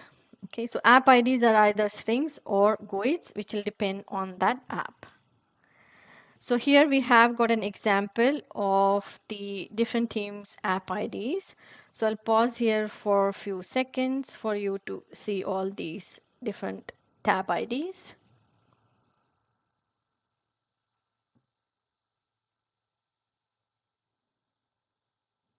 And these are different tab configuration properties. So for website tabs, the Teams app ID should be set to com.microsoft.teams space.tab.web. Then you set the content URL, website URL property for the URL, and then entity ID and removal ID should be set to null. So these are different properties that you need to set for your apps.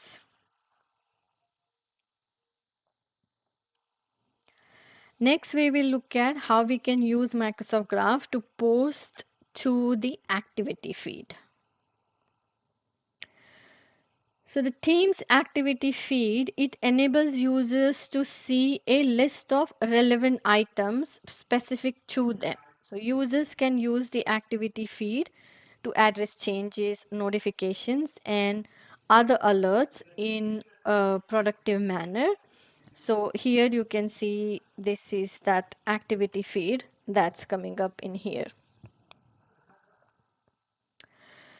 The activity feed notifications in Teams are composed of multiple bits of information displayed together as shown in here. So the notification object contains different components. So there is an actor who started the activity. So here you have got the actor, and then the icon that represents the activity type, that's here. And then you have got the reason the actor did the activity, okay, so what they did. And then there is a text preview that's seen here. And then you have got the timestamp also, and the location of the activity. And then you have got the avatar of the activity. To send a notification to a user from your custom Microsoft Teams app, you must meet some requirements. So for a user to receive notification, the custom Microsoft Teams app must be installed for the recipient of the notification. So this can be done by the recipient or in a team or a group chat they are associated with. The custom Teams app must be associated with Azure AD app registration, and the notification activity types must be registered in the Microsoft Teams. Let's look at the second requirement. The second requirement is to associate the Microsoft Teams app with Azure AD app registration created for the app. So the Azure AD app is used to define permissions and ensure the app and the user has gone through the consent process before sending the notification.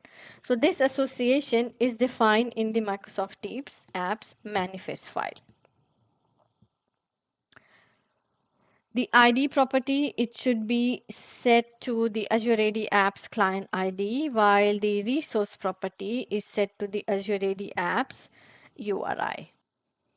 The third requirement is to register with Microsoft Teams the type of activities the app can send notifications about. So the activity registration, like the Azure AD App Association, is done in the Teams apps manifest file. Now each activity has got a type property, so you can see here, that must be unique in the apps manifest. So this is how your API will send the notification to your users. The template text property contains the string. So here you can see that. So this contains the string that's used to display the alert message. And you'll notice that this is a parameterized string here where your app can define the parameters. So parameters are these ones, which you can see here, Teams name or channel name, or even the actor and the tab name. The activity feed notification, they are sent to the users with that graphs/teams group ID send activity notification endpoint using these HTTP post here. So the body of the HTTP request contains the details of the notification. So you have got the topic, which represent the subject of the notification. It specifies the resource being talked about in the notification, and this can be entity URL or text. Okay, and here then we have got the activity type, content, the recipient, and all the other information.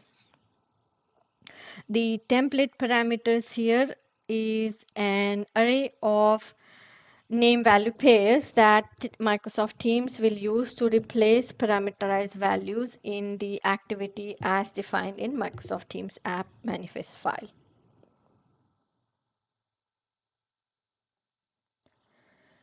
Okay, so let's now look at authentication and single sign-on in Microsoft Teams. So developers can create Microsoft Teams app to create new experiences for their users and integrate with existing business solutions.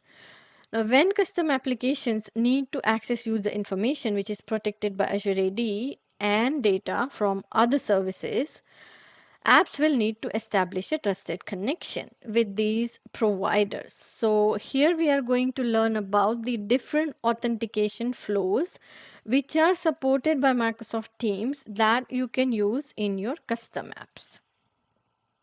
So let's start with understanding authentication and single sign-on in Microsoft Teams app. So Teams added support for SSO in 2020. So this capability reduces how often a user is prompted to log in into third-party services. So the SSO support is for tabs and task modules and the bots. So with that, you are actually reducing the prompts that user is getting for logging into the third-party services. For the SSO, you need to register an Azure AD application first and then associate that Teams app with the Azure AD application. And then you are going to implement the code in the tab or bot to obtain an access token from Microsoft Teams. Now the SSO supports both type of accounts, which are Microsoft work or school accounts, or it can be just Microsoft accounts. The first step to enable SSO is to register an Azure AD application for the app. So the developer tools which are provided by Microsoft include a process that will register Azure AD application with all the required settings during your development process. Like most Azure AD applications, your app will need to authenticate with Azure AD using client ID and a secret or client ID or certificate. You will also need to specify a redirect URL where Azure AD should send the access token upon successful authentication. The value for this URL will differ depending on if you're creating a tab or if you're creating a bot. So Azure AD applications used to support SSO in Microsoft Teams, they have many requirements. For example, they must be multi-tenant applications, they expose and access as user permission, and should also trust all Microsoft Teams client application calling the app. Creating and configuring this permission is done in the Expose an API section of Azure AD App Configuration. And you're going to specify unique URI for the application, which is app hostname / app ID. Then you're going to add the permissions, and then you'll be adding scopes like this. Once the application has been created in Azure AD, it must be associated with the Teams app. So this is done in the manifest file. So here you can see we have got the web application info. So there are two things here. We have got the ID and then we have got the resource. So ID is the client ID or the application ID from that app. And then resource is the URI of the add-in, which is listed in the app registration. So like this. The last step is to write the code that requests an access token from Azure AD for current user. So this token is only used to identify the user. It won't have permissions for Microsoft Graph. So you use the access token to identify the user and store the user preferences and other information specific to that signed in user. Then you use the access token in your own API. So you implement accepted best practices when you're forwarding the token received from Microsoft Teams, and then use the access token to access Microsoft Graph. So used as a bootstrap token to start OAuth on behalf of Flow. So in this demo, we are going to look at how we can implement single sign-on for Microsoft Teams apps. So let's start by registering the application. So here I am in Azure AD portal. We need to go to Azure AD and go to app registrations, and we want to create a new app registration, and let's give this app a name. And then you need to select. So here we select multi-tenant.